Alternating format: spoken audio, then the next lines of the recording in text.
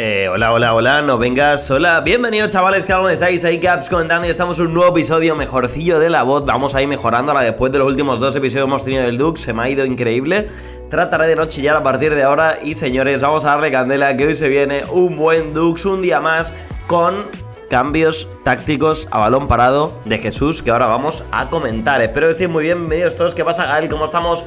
Nómada, muy buenas, Dex. ¿Qué pasa, Jandro? ¿Qué dice el Miki? ¿Cómo estamos, Raúl? Bienvenido, Alex. ¿Qué dice el Franco? Muy buenas todos, chavales. Y como digo, vamos a empezar con el tema táctico, ¿de acuerdo? Que es algo interesante. Me gusta este juego, pero es muy difícil, mucha información. Jeje, dice por ahí Dani. Ya, es complicado al comienzo, pero joder, eso es lo bueno, tío. Juegos que no te lo den todo mascado, porque si no vas a durar 3 días jugando al videojuego, ¿sabes? Entonces, mola que la curva de aprendizaje sea complicada, pero a la vez larga, como es el caso, que tampoco es tan complicado como parece, pero al principio sí que es cierto que abruma en comparación a otros juegos de género deportivo, especialmente de la variable de fútbol, que suelen ser muy casuals todos. Pero créeme que con el tiempo es la leche, ¿eh? Porque hace que no te aburras, ¿no? Vamos que contra el Shakhtar se campeona, ojalá sí. ¿Qué pasa, Boris? ¿Cómo estamos? Raúl dice, se viene el top del DUX. Hablando de, como digo, del top del DUX, vamos a ir a lo que viene siendo la libretita que tan buenos resultados nos ha dado anteriormente. Y he cambiado cosillas. En primer lugar, el balón parado, priorizando los extremos por la derecha. ¿Por qué? Porque generalmente los extremos por la derecha tienden a hacer eso, extremos de rol de extremo de ataque, que tienden a ser buenos al centro, no necesariamente como los del otro lado, que también son diestros, por cierto, pero que son interiores inversos, que suelen internarse y buscar quizá pues el dribbling, el pase corto, pero no tanto el centro. Los que suelen centrar bien tienden generalmente también a sacar buenos tiros libres, buenos saques de esquina.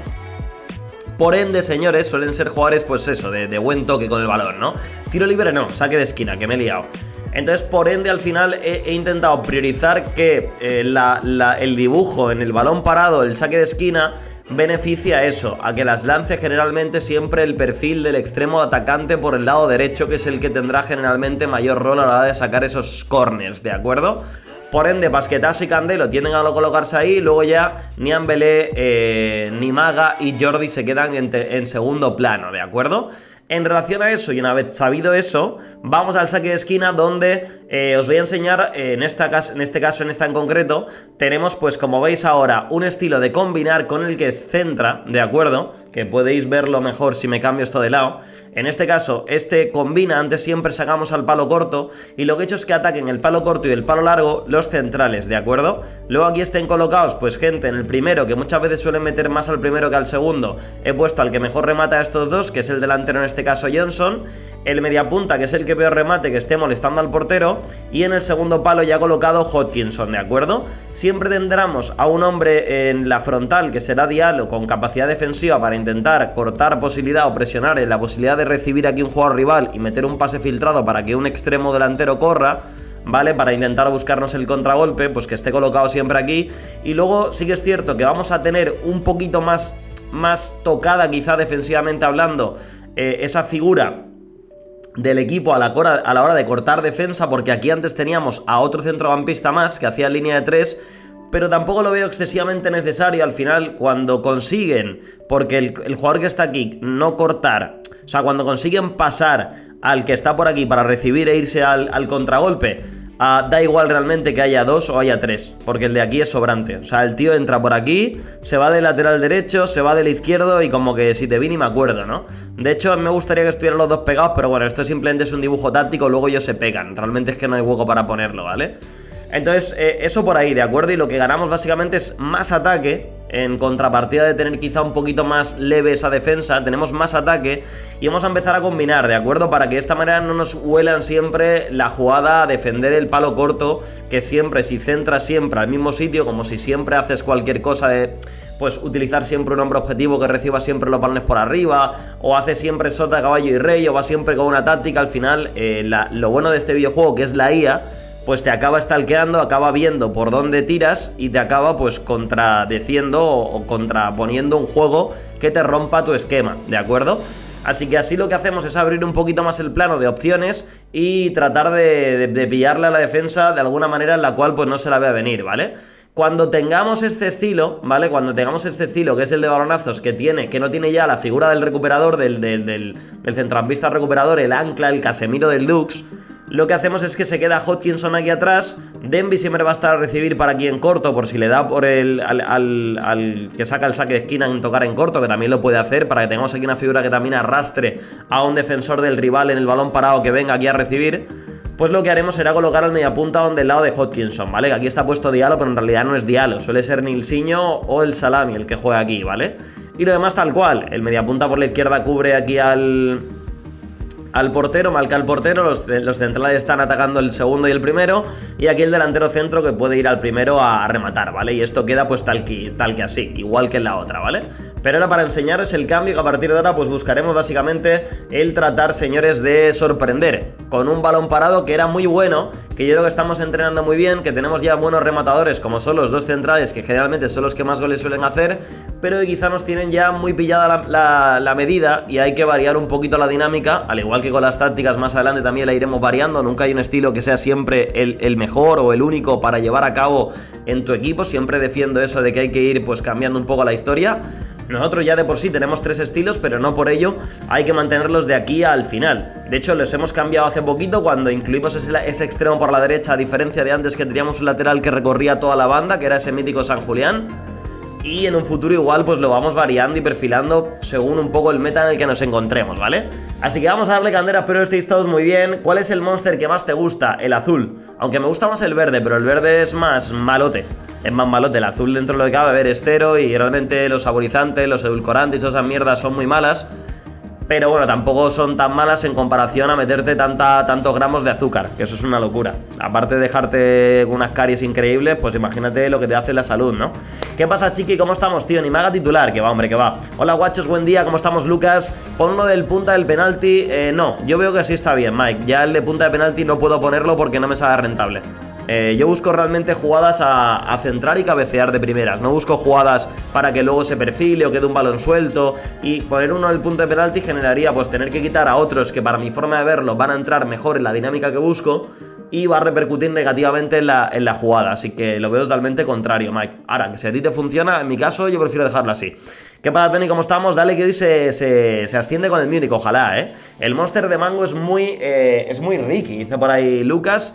No lo he probado, a mí el mango es que no me tira mucho. Dicen que está muy chulo digo, muy bueno, pero no sé. Bueno, vamos a ver por aquí qué se viene. Aquí tenemos el IG de la Juventus. Johnson se queda fuera de Alemania de nuevo.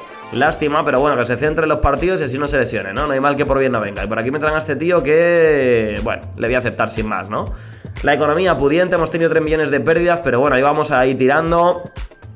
Somos favoritos contra el Málaga, vía rápida de esta gente. Vale, voy a ir poniendo ya este estilo, que ya lo teníamos puesto.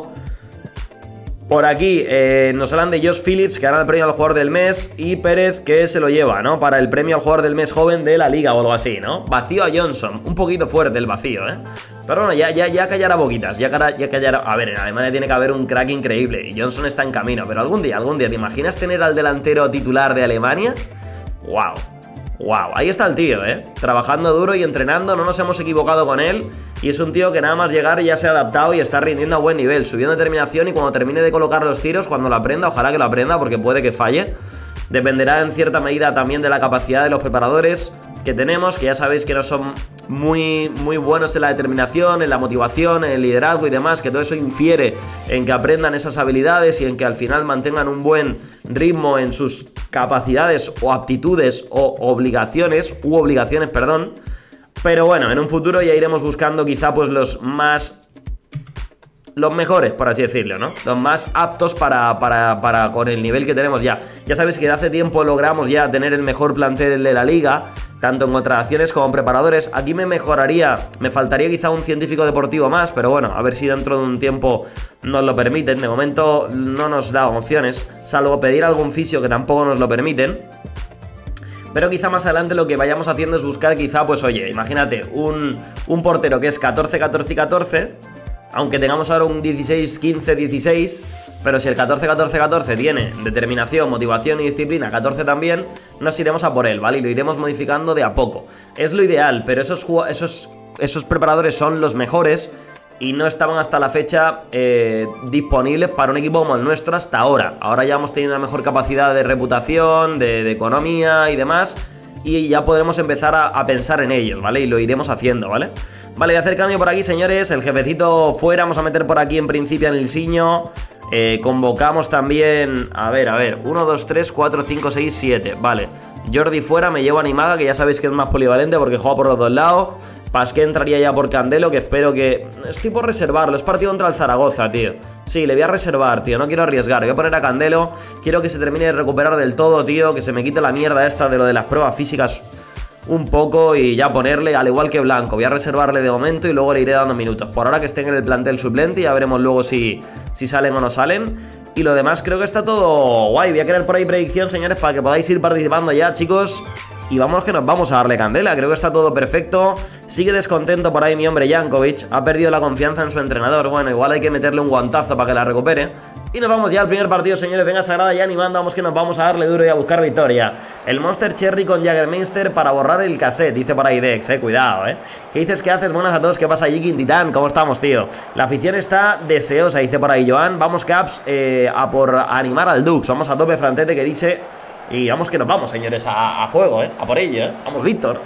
Venga, el vestuario, que no se diga. Mostradme que sois capaces, chavales. Confío en vosotros, saltad al campo y hacedlo por la afición. Vamos a por ellos. Y venga, va, chavales, que llevan una racha regulera. El Zaragoza, que recién ascendió de nuevo otra vez a la división de oro del fútbol español, pero que lleva 2 partidos seguidos pinchando, ¿no? Igual que nosotros, venimos de hecho de perder un partido. Así que bueno, vamos a ver cómo nos va, aunque ya sabéis que es un partido perdido, 0-1, contra la Juventus, robando, etcétera, etcétera, ¿no? Pero bueno, lo de siempre, ¿no? Estamos a 2 del Barça, chavales, así que venga, animar, que no me entero de nada. ¿Dónde están mis cánticos, tío? De verdad, ¿qué está pasando? ¿Dónde están las gorrillas? Estas gorrillas no están en lo que tienen que estar, Barça-Granada, partido fácil, al igual en principio que el nuestro. Creo que el nuestro es un poquito incluso más sencillito, aunque jugamos fuera de casa, quizá por ahí esté equilibrada la cosa. Veremos a ver cómo va todo, ¿no? Lo del gráfico inicial de la posesión, bueno, en 6 minutos igual es que han empezado ellos sacando y por eso la posesión es de ellos, ¿no? Vamos al partido y está ya el Dux tocándola, es Harry Downey el que la pone larga. Esa bola que la corta un jugador defensor del Zaragoza y ya la recupera Terbelé, que la pone a la derecha para Candelo, que la pincha, la acomoda, la juegan cortito para Denby. Va jugando ya en los primeros compases de partido el equipo visitante, el equipo que hoy va con su indumentaria de local. Su primera equipación, ahí está Ortiz de la derecha, avanza el cedido por el Liverpool, que la cuelga la olla, el remate Candelo no llega, sale 10, seguro y bloca. Muy buenas, Caps, ¿qué tal estamos? ¿Qué pasa, Game Titán? ¿Cómo andamos? Bienvenido. ¿Podrías ir sacando a Jan con los mitos finales por si eso forma...? No es la idea, Boris, en absoluto. O sea, no tiene ningún sentido. Primero, porque no va a beneficiar, ahora mismo él está desmotivado y va a jugar mal, y lo sabemos. No va a beneficiar al equipo, al final no hay que pensar en arreglarle o la vida a un jugador. O sea, esa mentalidad de cuidar a los jugadores como si fueran ahí dioses, olvídatela, quítatela, porque te va a ir muy mal en Football Manager así. O sea, tienes que ir con la mentalidad de lo importante es el equipo, y si el tío está pensando en él más que en el equipo, pues si no se le quita solo, se acabará yendo. Punto y final, no tiene más. Nosotros vamos a intentar pasar un poquito página del tema. No voy a ser tan pesado con él con el tema de los entrenamientos, a ver si mejora solo. Le criticaré seguramente una vez al mes, y si no, pues acabará yendo y ya está. Pero ahora mismo no vamos a hacer algo que no, es algo que va a funcionar mal para el equipo. Ahí que además hay que pensar en Johnson, que se lo está currando más que nadie y está ahí demostrando que debe de ser el titular, macho. O sea que el Yanko a la cueva. Hoy se gana, dice para Joan, Estamos bien pasando un poco, pero solo un poco de calor. Poquito de calor, ¿no? Lo que tiene, ¿no? Ortiz está flojito últimamente. Yo creo que no, Igneo, yo creo que está bien. Es un buen jugador, tío. Solo que, a ver, es que también está haciendo labores un poco, pues, duras siempre, ¿no? Y está ahí al borde del penaltito siempre, ¿no? Y el monstercito bien fresquito que da la gloria. Hombre, que sí da la gloria, ya te digo, Echarás por los pitejos, bro. Vamos ahí, que no se diga. Pero está bien, joder, está bien. ¿Qué pasa, Ricky? ¿Cómo estamos, tío? Muy buenas. Pasquetazo, ya estoy deseando de que salga, tío. A ver si sale ya, macho, porque creo que nos hace un poquito de falta, Voy a broncarles. Bueno, espérate que tenemos jugada, señores. Hernández con ella, va el Zaragoza. Ahí está Rafa, que recibe. Pegadito a la línea de Cal, la toca por dentro para Marcos. Vamos a ver si espabilamos, Grande Caps, aquí estamos para animar al Dux. Dale, Malons. Primer partido, chavales, primer partido. ¿Sabes? Lo dicho, o sea, el Yanko, además de hecho hemos fichado a Johnson para que Yanko se vaya a la mierda. Al futuro de la delantera del Dux es Johnson. Que para algo está más caro, para algo está jugando como está jugando, está progresando. Yanko va para suplente y si no acepta ser suplente, pues se le venderá, sacaremos pasta y ya estaría. Wildenby que recibe la filtra para Nilsinho. ¡Vamos! Ahí está Nilsinho que pone el primero. Dux 1, Zaragoza 0. Ahí está, joder, let's go, bien. ¿Cómo van las ocasiones? Vale, pues le voy a elogiar, tío. No han hecho nada los del Zaragoza. Ahí está, se motiva a los chavales. Y venga que seguimos, ¿Qué he perdido recién? Empezamos el partido, Dainer. O sea, no te has perdido nada. Líderes, poco se habla, Ya sabéis, chavales, estoy intentando mimar un poquito la voz. Voy mejorando por días. Pero lo de los últimos 2 días me la ha reventado. Así que bueno, vamos a dosificarla por ahí un poquito. Candelo que avanza y va al 12. A ver qué inventa el extremo que llega hasta la línea de fondo. A ver si la puede colgar. La mete hacia Afterbelé. ¡Vamos! ¿Cómo no te voy a querer? Ahí está. ¡Vámonos! Nada, el pantallazo a final de temporada, Joan. Mímala que la tarde es larga. Sí, por supuesto. Lo que no voy a hacer es pegar gritos. Gritos de estos que se me va el almendro. Porque, bueno, cuidado. Bueno, estamos ahí, señores. Estamos igualados al FC Barcelona. Estamos muy bien de momento. Ya veis que está empatando el Barça. Y eso que se le ha lesionado uno al Granada y tal. Y es campo local para el Barça. Y Candelo la mete al Ilsinho y el balón arriba. Venga, bien. Me gusta lo que veo, chicos. Me gusta lo que veo, estoy contento. Voy a volver a elogiarles, tío, que así se motivan y demás. Y están ahí a tope. Y rotaremos en la segunda parte. Seguramente Hodgkinson, que está cansado y está con amarilla, le saquemos. Afterbelé también, que está un poquito cansado. Y demos minutos ahí a Nimaga, a ver si se va adaptando. Y quizá Denby ya más tarde, pero de inicio en la segunda parte Hodgkinson 100% porque vienen un poquito fritos ya, Afterbelé tocando en cortito para el bueno de O'Neill. Ahí está el irlandés jugando con Hodgkinson. El 6 por dentro para Will Denby. Recibe y toca hacia Jurgen. De nuevo la bola para Denby. Recibe en el Ilsinho. Ahí la mueve el Dux con calma y disfrutando de la posesión. Ahora se equivocan en la entrega. Es Shafak el que toca atrás para 10. Y balón que tiene la zaga del Zaragoza. Que dice el Ángela por todas.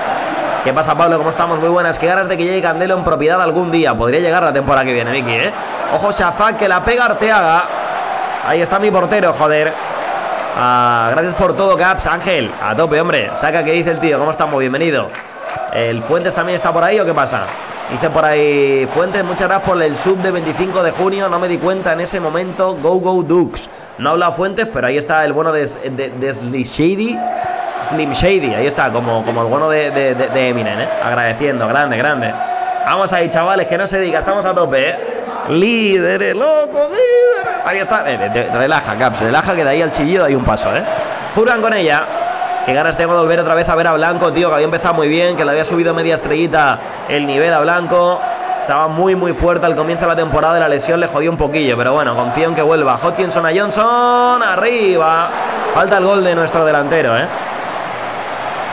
Gárgaras con ni mol y miel. La miel no, porque estamos a tope con el gimnasio y calorías vacías no me apetece, la verdad. Pero el limoncillo y esas cosas sí.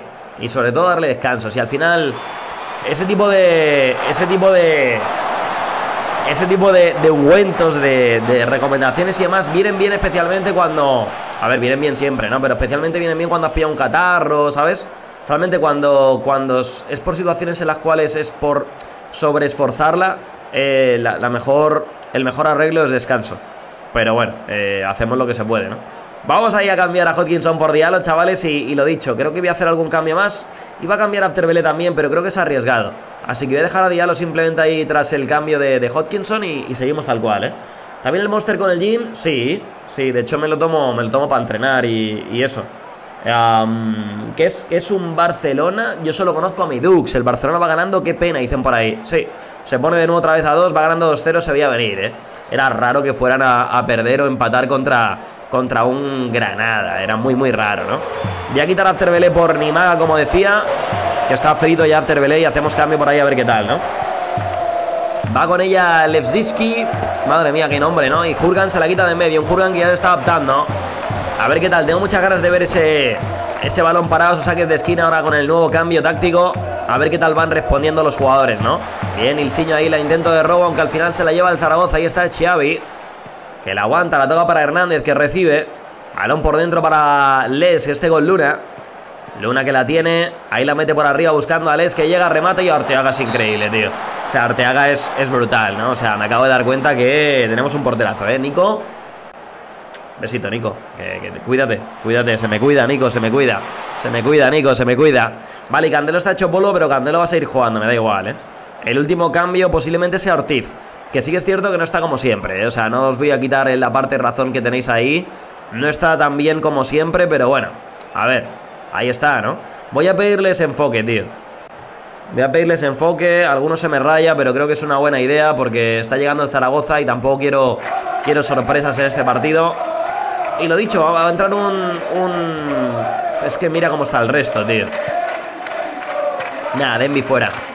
Denby fuera, entra el Salami, le cambio de lado y vamos para allá, porque es que si no, tela, ¿no? Que por cierto, el Salami de que juega naturalmente, media punta de apoyo, qué bueno eso, tío. Estoy por poner apoyo en verdad aquí, tío, en vez de ataque. Y a Nilsinho era como organizador arriba, media punta de apoyo también, ¿no? Voy a poner apoyo, creo. Me gusta más el media punta de apoyo que de ataque, yo creo. Porque ataque es demasiado contragolpe y no jugamos con un estilo tanto del contragolpe, ¿eh? Creo que el media punta de apoyo va a hacer que aparezca un poquito más en las jugadas de creación desde el centro del campo y demás, ¿no? Así que recordádmelo luego que lo modifique. Diallo que la pone para animar, que va a recibir nada. La Razainzar se la quita. Escuero de O'Neill, ahí está el irlandés por dentro para Denby. Media punta de apoyo, sí, yo creo que sí, es mejor, ¿no? Lo malo que tendría que jugar el Celta de la temporada pasada para bajar con semejante portero. Dice por ahí, pues ya ves si serían malos en defensa, ¿no? Especialmente, ¿no? Arteaga es brutal, tío. Y lo que le queda por mejorar, que en Champions aún tiene edad para crecer un portero hasta los 28 inclusive, yo creo que puede crecer y está justo en 28, así que yo creo que puede crecer un poquito más incluso. Candela al tiro. 10 loca. Además, si le va bien el equipo, si la plantilla le arropa y demás, por el tema de la forma y tal, puede crecer un poquito en estrellas, que al final las estrellas ya sabéis que no determinan mucho. Pero bueno, no está mal, ¿no? Voy a elogiarles ahora después de haberle dado un poquito el toque de atención y tal. Les elogiamos, se motivan y ya que disfruten lo que queda de partido. Vamos ahí, chavales, que no se diga. Lo que sí que voy a hacer, y es algo que funciona muy bien, es hidratar la voz. Así que hoy no hace falta que canjeéis puntos de agua, porque yo voy a ir hidratándola cada 2x3, que eso viene bien. A Reinzar, que la pone adelante, Escuero de corta el Salami, está animada, que recibe, la tiene el 28, a ver qué inventa, Animaga al tiro, fuera. Molaría más sabor, dice por ahí Xavier. ¿De qué, tío? ¿Habláis del Monster o algo así o qué? Yo al final pillo siempre azul, a mí sí que más me mola. Me recuerda mucho el azul al Red Bull, que para mi forma de verlo de bebidas energéticas el Red Bull es el que más me gusta, pero es que es muy caro, tío, el Red Bull. El cero, porque ya os digo, yo no bebo bebidas energéticas que no son cero azúcar, porque el ya con azúcar es que es una bomba, tío, de relojería. Pero es que el Red Bull cero, tío, te lo venden chiquitito y te tienes que pillar, acostumbrado ya a los que bebéis Monster y tal, que ya vais a esas dosis de calorías, no, de cafeína. Te tienes que tomar 2 Red Bull cero, creo, 2 o 3, no lo sé. Y es que se te va a la olla, o sea, cuesta lo mismo un Red Bull cero chiquitito que un Monster, no tiene sentido, ¿sabes? Entonces, como el sabor que más me gusta es el del Red Bull, en su defecto el cero, pues tiro por el azul, que es el que más me mola. No soy yo muy de sabores de frutas, porque a mí eso me recuerda al biofrutas, que me da como caquilla cuando me acuerdo de ese sabor, tío. A mí el biofrutas nunca me ha gustado, me entra como fatiguita, tío. Te recomiendo... Uy, que va el jengibre. Ah, jengibre dices tú. Yo pensaba que era el sabor del Monster de jengibre. Sí, el jengibre también puede venir bien, pero ya os digo, todos esos tipos de recomendaciones al final son buenos para cuando uno tiene un catarro y pierde un poco la voz tiene una fonía por tema de eso, de estar por un catarrillo y tal, no por forzar la voz, ¿no? Al final lo mejor para cuando uno está en este punto en el que yo más o menos estoy, que yo ya sabéis que la garganta ya me la conozco y viene bien conocida. Cuando uno está en este punto ya es cuestión de dejarla descansar, ¿no? Yo espero que no haga falta descansar 2 días en semana otra vez. Pero yo creo que con irla un poquito ahí dosificando y tal, iremos guay, chicos. Poco a poco irá la cosa mejorando, ¿no? Grande ese Tito, tío. Muchas gracias por ese pedazo de Prime, esos 4 mesazos. Muchas gracias, tío, por ese pedazo de cuarto mes y ese mes de antigüedad de un mes también, ¿eh? Enorme, Tito. Y muchas gracias por el apoyo, ¿no? Voy a ir agradeciendo esas suscripciones de esa manera, porque si no me pongo a chillar y se me va el almendro. Pero ya sabéis que yo os llevo el cocoro y os agradezco increíble toda la manera en la que estáis soportando el canal, que es asombroso, tío. Llevamos 2 días que se me ha ido la voz por eso, tío, porque es que yo flipo como estáis soportando el canal últimamente, tío. Para como tienes la voz, te recomiendo un compuesto de miel que venden lo mismo, os lo he comentado antes. Es que la miel paso, tío. La miel tiene mucha caloría y yo que soy un chaval que le gusta el tema del gimnasio y todo el rollo, tío, no me voy a meter calorías vacías, ¿no? ¿Sabes? Me quito de comerme comida de verdad y no me voy a meter, estoy en definición y no me voy a meter ahora, ¿sabes? No. El día que me salto a la dieta, ahí sí me meto la miel, un vasito de leche calentito y lo que queráis. De hecho lo haré seguramente, que es el miércoles, porque ahora hemos cambiado el día. Lo vuelvo a recordar, aviso a navegantes. Ahora pasamos del martes de descanso al miércoles, ¿vale, chicos? Cuestiones de que pues uno tiene novia y la novia pues le van cambiando ahí un poco las movidas en el horario del curro. y ahora pues se descansa el miércoles. El miércoles me meteré algo así, rollo pues eso, miel, jengibre, leche calentita y lo que queráis. Me lo meto ahí a ver si eso ayuda, que lo que va a ayudar sobre todo es el día de descanso de no estar en directo y tal, pero si a eso le metemos eso yo creo que reforzará. Pero el resto de días, chicos, estoy con una dieta súper extrema de déficit calórico. Y no, me quito de comerme mi arrocito, me quito de comerme mi pechuguita de pollo ahí vuelta y vuelta en la plancha, me quito de comerme ahí, yo qué sé, tío, por las mañanas un poquito de avena y tal, no me voy a meter ahí la miel esa de mierda, hombre, por favor. ¿Sabéis lo que tiene una cuchara de miel, de calorías? Creo que son 80 calorías o así. O sea, un filete de pollo es una cucharada de miel, más o menos, O sea, no tiene sentido, no tiene ningún sentido, no me meto yo, vamos, que no, vamos, me meto y me meto luego los dedos, ¿sabes? Que va, no, hombre, no, tampoco, nada, directamente no me lo meto y ya está. No me he explicado bien, no es para tomar, es como un spray directo a la garganta. Ah, ¿sí o qué? ¿En serio es que existe eso? ¿Sí? ¡Wow! ¿En serio, Frantete? ¡Wow! Pues se lo voy a decir a mi madre para que vaya y me lo pille, de unísima, ¿Y eso qué es, tío? Está por ahí, ¿qué tal Susaniti? Bien, ahora han vuelto a cambiar el curro, tiene más horas, pero está contenta. ¿No era el domingo que también se descansaba? Antes sí, Miki, pero ya no. Tú eres como Cristiano que solo come pollo, brócoli, arroz y agua y monstercito. Cristiano es un poco más sano que yo, El propóleo se llama. Te enfría la voz. ¿Pero qué es frío o algo? A ver, me lo voy a apuntar aquí, tío. A ver, espérate. Buscar en farmacia propóleo, compuesto de miel y no sé qué, en spray. Vale, me lo he apuntado ahí. No tenía ni idea de esa mierda, Vale, pues eso sí. Si no hay calorías de por medio, yo me meto lo que queráis. Ahí con cuidado, tampoco flipéis. Pero eso sí, yo perdí la voz y me lo recomendó un cantante y me ayudó mucho. Es eso, propóleo. Vale, pues lo he apuntado. Muchas gracias, Fran. Muy buenas, acabo de entrar y por un momento pensaba que hablábamos de la dieta de Pasquetazo, Javier, a Pasquetazo lo que le hace falta es recuperarse ya, que ya le queremos ahí a tope, Es un spray, no sé si de propóleo, pero existen unos sprays para ese tipo de problemas. En Chile hay uno de distintos sabores. Qué buena nómada, dice por ahí Ángel. A ver, he puesto miel, ¿no? Sí. Bueno, yo le pregunto, le digo a mi madre que se acerque a la farmacia, que suele ir cada 2 por 3 para pillar cosas para sus medicinas y sus movidas. Y que me pregunta a ver si hay de eso. Pues yo la verdad es que no tengo ni idea, Vale, a ver, seguimos a tope, señores. Núñez, que está rayado ahí con el contrato. Nada, le decimos que se pongan las pilas y ya estaría. Tenemos gente internacional por ahí con la selección. Hay ahora un par de selecciones que van a ir bien, yo creo. Además de haberle dado descanso a Blanco y a Pasquetazo en este anterior partido que cómodamente deberíamos de ganar y hemos ganado. Aunque bueno, ya sabéis que Pasquetazo ahora se va con la selección. Lo hace increíble porque mete 2 goles con un 8,6. Pero me lo ponen a jugar, tío, de verdad. Dale descanso al pobre, tío. O sea, no es justo que yo le dé descanso y luego vaya con la selección y juegue. ¿Qué pasa? ¿Que ahora es Bale o qué? Esperemos que no le dé por jugar al gol, porque vaya tela, si no le vendemos de una, A la mierda ya el Pasquetazo este que se ha creído. ¿Qué pasa, Lagarto, tío? Muy buenas, bienvenido. Venga, vamos a darle caña que se viene, ¿no? Voy a crear por ahí la siguiente predicción porque jugamos contra el Villarreal en 8 días fuera de casa, ¿vale? Así que venga, ahí lo tenéis activo.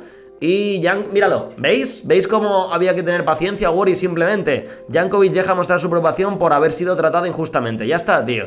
Si ahora empieza a mejorar y tal los entrenos, yo me callo la boquita, aunque sea el último en entrenar, ¿vale? Hay que estar mirando eso. Si sale con la flechita verde, ¿vale? De que está entrenando mal en comparación con el resto, pero está mejorando, nos callamos la boquita. En el momento en el que la líe, ¡pam! Y este se lesiona, tío. ¡Wow!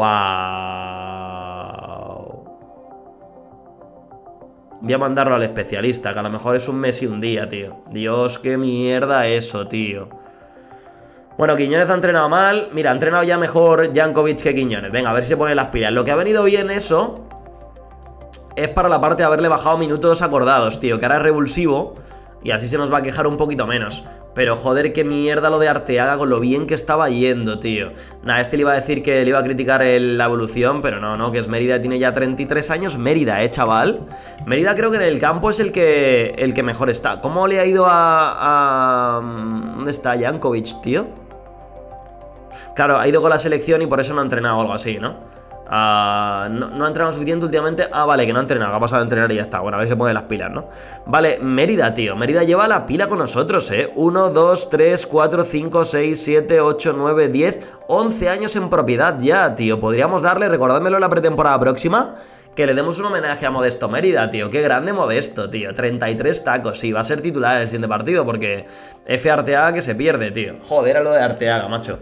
Hookups out of context, todo lo que no tenga calorías me lo meto, lo que sea, cuidado, Está en forma de spray o como dulce, me lo apunto, tío. Soy forastero, vengo de YouTube, Ángel, pues como en tu casa, hombre. Hay semana de descanso, tranquilo, sí, pero veremos a ver ahora cómo vuelve. Querías poner media punta de apoyo, es verdad, Ricky, bien visto. Bien visto, tío, media punta de apoyo. Y me tengo que ir para el Salami y cambiarle el rol, que creo que no se lo llega a cambiar ni nada. Porque claro, como ya no está por aquí Exodar, que no sé dónde cojones anda, Exodar, como te pille te vas a enterar. Y además rima y todo, Exodar, como te pille te vas a enterar, cuidado. Vale, y ya estaría, ¿no? Está con la selección argentina, blanco, chaval. No sabía que iba con la selección, pero con la absoluta, ¿no? ¡Ostras, chaval! Blanco está yendo con la selección absoluta, tío. Increíble, ¿no? Flipas. Flipas, no sabía esa mierda, tío. Qué grande, ¿no? Míralo, ahí está Martín Blanco, que no ha metido gol, pero de un 6,8. Ha jugado 69 minutos, gran número. Oye, increíble, Y Harry Downey no está muy allá, Sin progresos. Hablaría con él y diría que se ponga las pilas. Interacción, hablamos, advertimos. Entrenamiento, evolución. Ahí está, tío, no te veo bien, Harry Downey. Y vas a ser suplente ahora. Una estrella argentina de las gracias a Martínez. Ahí está. Grande Blanco, que era el debut, de hecho. Era el debut con la selección y Ramón se lesiona. Madre mía, Ramón, hijo. Bueno, Blanco es otro que ha jugado con la selección, que la hemos dejado de descansar y menos mal, porque imagínate que hubiera jugado forzado y encima luego con la selección. Que los de la selección pasan del tema, tío. O sea, pero sí te lo digo, increíble, ¿no? F. Exo Calvo siempre saludaba, Exo, ¿dónde estás, chiquitito? Dicen por ahí. Jankovic ausente. Janko. Pero bueno, a ver. Ausente, pero ya le multamos de por sí y lo acepta. Ya os digo, no le voy a criticar los entrenamientos, a ver si solo se va poniendo las pilas. Le está costando, es un tío de prestigio, es un tío que va con la selección serbia y supongo los delanteros suelen tener mucho ego. Y supongo no estará aceptando que Johnson le haya quitado el puesto así porque sí, ¿no? Un chaval de varios años menos que él y encima que recién llegado, ¡pam!, le damos titularidad, ¿no? Es en plan, oye, ¿qué está pasando? Después de la lesión larga que tuvo al final de la temporada pasada, que le tuvo también apartado de los exteriores de juego, todo eso quieras que no influye. Pero bueno, que se vaya a jugar con el filial y ya está, y poco a poco, intentar dejarle de lado un poco, ¿no? Básicamente, Denby jugó la selección, hizo 2 asistencias, 8,1, ni tan mal. Y Conrado, que tiene movidas, pero lo solucionamos, ¿no? Vale, lo dicho, nada, seguimos. De momento Janko se queda, ¿vale? Mientras no me joda el vestuario, se queda. Lo importante es que acepte un poco el rol que ahora le queda, ¿vale? Que trabajo tiene por delante para aceptarlo, por lo que se ve, pero puede llegar a aceptarlo, hay que tener paciencia, ¿no? Son favoritos, además que Jankovic es un muy buen suplente, tío. Y ojito porque Arrak se convierte en profesional. Grande mi hombre Arrak, ahí estaría. Ya lo que le queda es ser jugador canterano del club y poderle inscribir en competición europea para que sume, ¿no? Y lo dicho, Jankovic descontento. A ver si se le quita esta mierda ya, tío. Es lo que quiero que se le quite, ¿no? Por eso no voy a criticarle, tío. Por eso no voy a criticarle, porque quiero que se le quite lo del descontento, ¿vale? Vamos a elogiar por aquí al personal. Ahí estaría. Elogiamos. Porque como está ahora más receptible, o como se llame, pues por eso mismo no quiero tocarle mucho los huevillos, ¿vale? Le voy a criticar el entreno. Ahí está, se lo toma bien. Venga, Mérida, que vas a jugar al siguiente partido, crack. Criticamos el entreno a Boisea. Bueno, al final se lo toma bien, recapacita. Quiñones le critico el entreno también, muy bien. Y Beis ha mejorado, Janko. Ha mejorado. Ha estado ausente, pero ha mejorado. Así que bueno, vamos a respetarle un poquito, ¿vale? Barça Atlético Madrid, partidazo. Jankovic no acude para el partido del día, Será sancionado de acuerdo al código de conducta. Bueno, nos la está intentando liar Janko, Acepta la sanción. Bueno, eso que nos llevamos. Nos está saliendo gratis el tener a Janko en plantilla. Que siga así, sin problema, no pasa nada. Tenemos así a Alonso por suerte, ¿no? Arteaga por Mérida. Mérida 2 estrellitas, tío. Ahí está el tío, ahí aguantando con 33 añazos, porterazo, joder.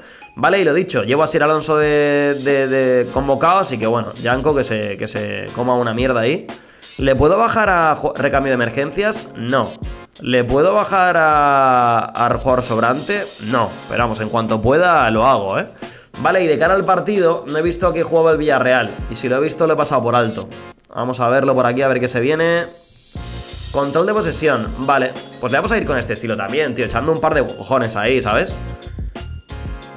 Vale, Basquetazo ya está para jugar a tope. Pues le colocamos en su sitio. Supongo que Blanco también. Ahí está, mira cómo mejora la plantilla.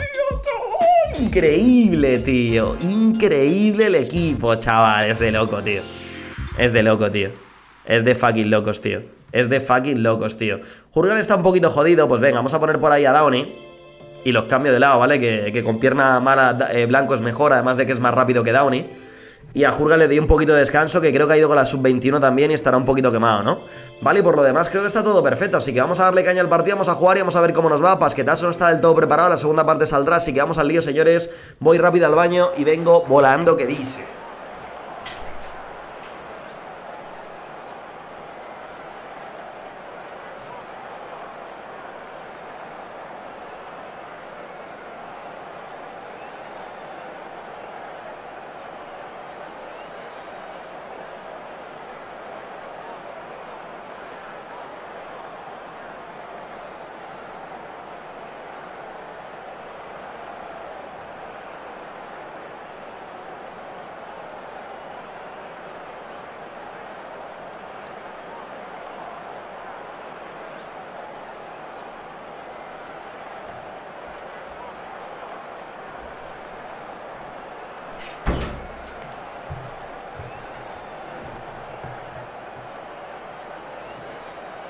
Ya estoy por aquí, vaya subido de estrella, media estrella ha subido. La temporada pasada estuvo siempre con 3.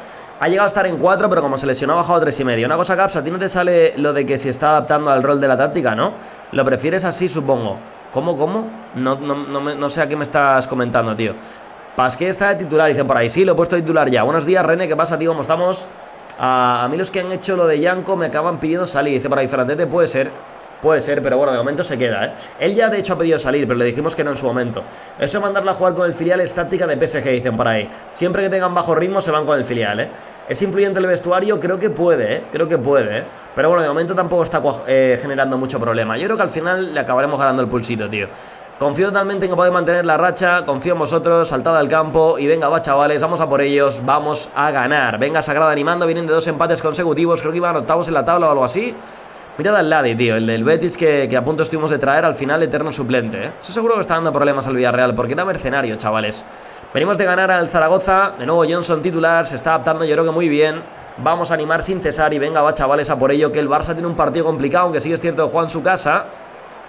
Y bueno, veremos a ver si el Atleti logra empatar o quitarle puntos ganándole el partido. Sería brutal para nosotros, porque si ganamos nos pondríamos ya líderes al finalizar la jornada de la Liga, por primera vez en la historia del DUX, señores, porque hasta ahora lo hemos hecho, pero rápidamente el Barça volvió a su trono, ¿no? Vamos ahí, chavales, voy a poner equilibrado, porque ellos están también peleando por la posesión y creo que equilibrado es la táctica, ¿eh? Y voy a animarles. Hay que empezar a jugarles de tú a equipos como el Villarreal, no cederles terreno, jugar a lo mismo que ellos y acabar explicándoselo. Nilsinho tocado, pero va a seguir en muy pronto todavía. Así que de momento que siga. Están dominando la posesión. No voy a broncarles. Seguimos bajo el guión igual. Animando. Tampoco es plan de encenderles porque la cosa está muy pareja y en XG estamos mejor que el rival. Ahora ya dominamos esa posesión, pero como digo, creo que equilibrado es la clave en un partido en el que ambos juegan a pelear la posesión y va a estar casi 50-50 todo el partido. Así que por ahora, pues a seguir y a ver qué tal. Nuestro hombre, ¿cómo es? Arberola al ladrón, dice por ahí Ignition. Que en la táctica a mí me sale el color como está adaptado al rol. Igual es porque tengo el FM. Claro, es por el pasado, Rick. Eso lo quitaron ya en el siguiente. No se puede poner. Eso lo acabaron quitando, tío. Tenemos jugada en contra. Ahí está Diallo que la va a colgar. El 7 que la pone para Serra. Serra recibe, la puede pegar. Combina de nuevo otra vez para Diallo. El 7 que la vuelve a dominar. Ahí va Diallo que la cuelga. Bien tapado ahí por Denby, aunque el cuero le cae a Villalba. El balón para el submarino amarillo que la busca. El Barça pinchando, ojito, Barça va perdiendo contra el Madrid, qué bueno eso, tío. Coaudio para Shields, este con Serra. Serra bien ahí, Downey tapando el cuero de Serra de nuevo.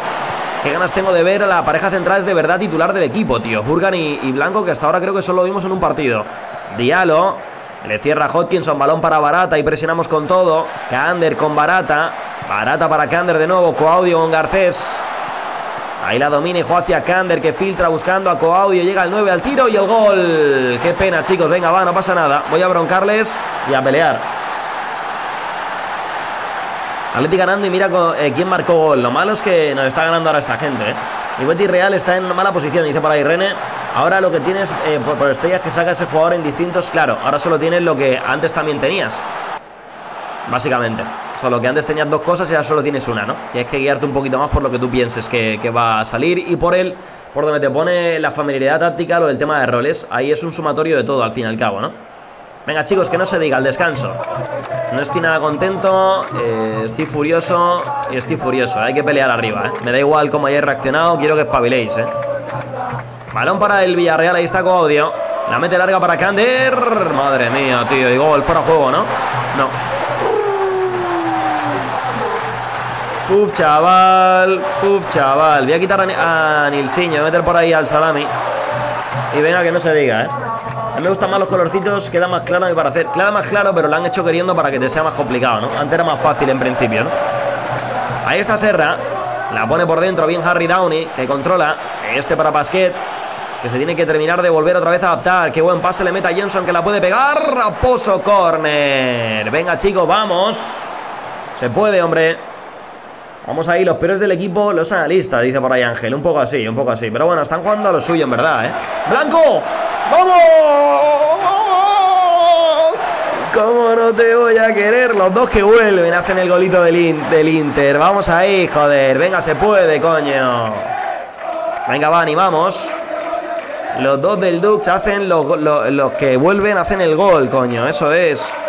Ahí están mis chavales. Mal partido de Terbelé, le voy a cambiar, tío. Va a entrar por ahí Nimaga. Segundo cambio, esta vez no por lesión. Blanco un poquito más cansado que el resto, pero mucho de él. Y voy a broncarles ahora, ¿eh? Voy a poner estilo positivo y voy a broncar, ¿eh? A ver qué tal, señores. Quizá me meta al ofensivo, teniendo en cuenta que van al control de la posesión. Sí, sí, ofensivo. Ofensivo. Y voy a intentar encenderles, tío. A ver qué tal reaccionan. Bien. Y tenemos jugada de hecho. Ahí está con ella O'Neill, que la pone para Hodgkinson, recién amonestado. Voy a aprovechar rápido para ponerle mientras que suavice un poquito, ¿vale?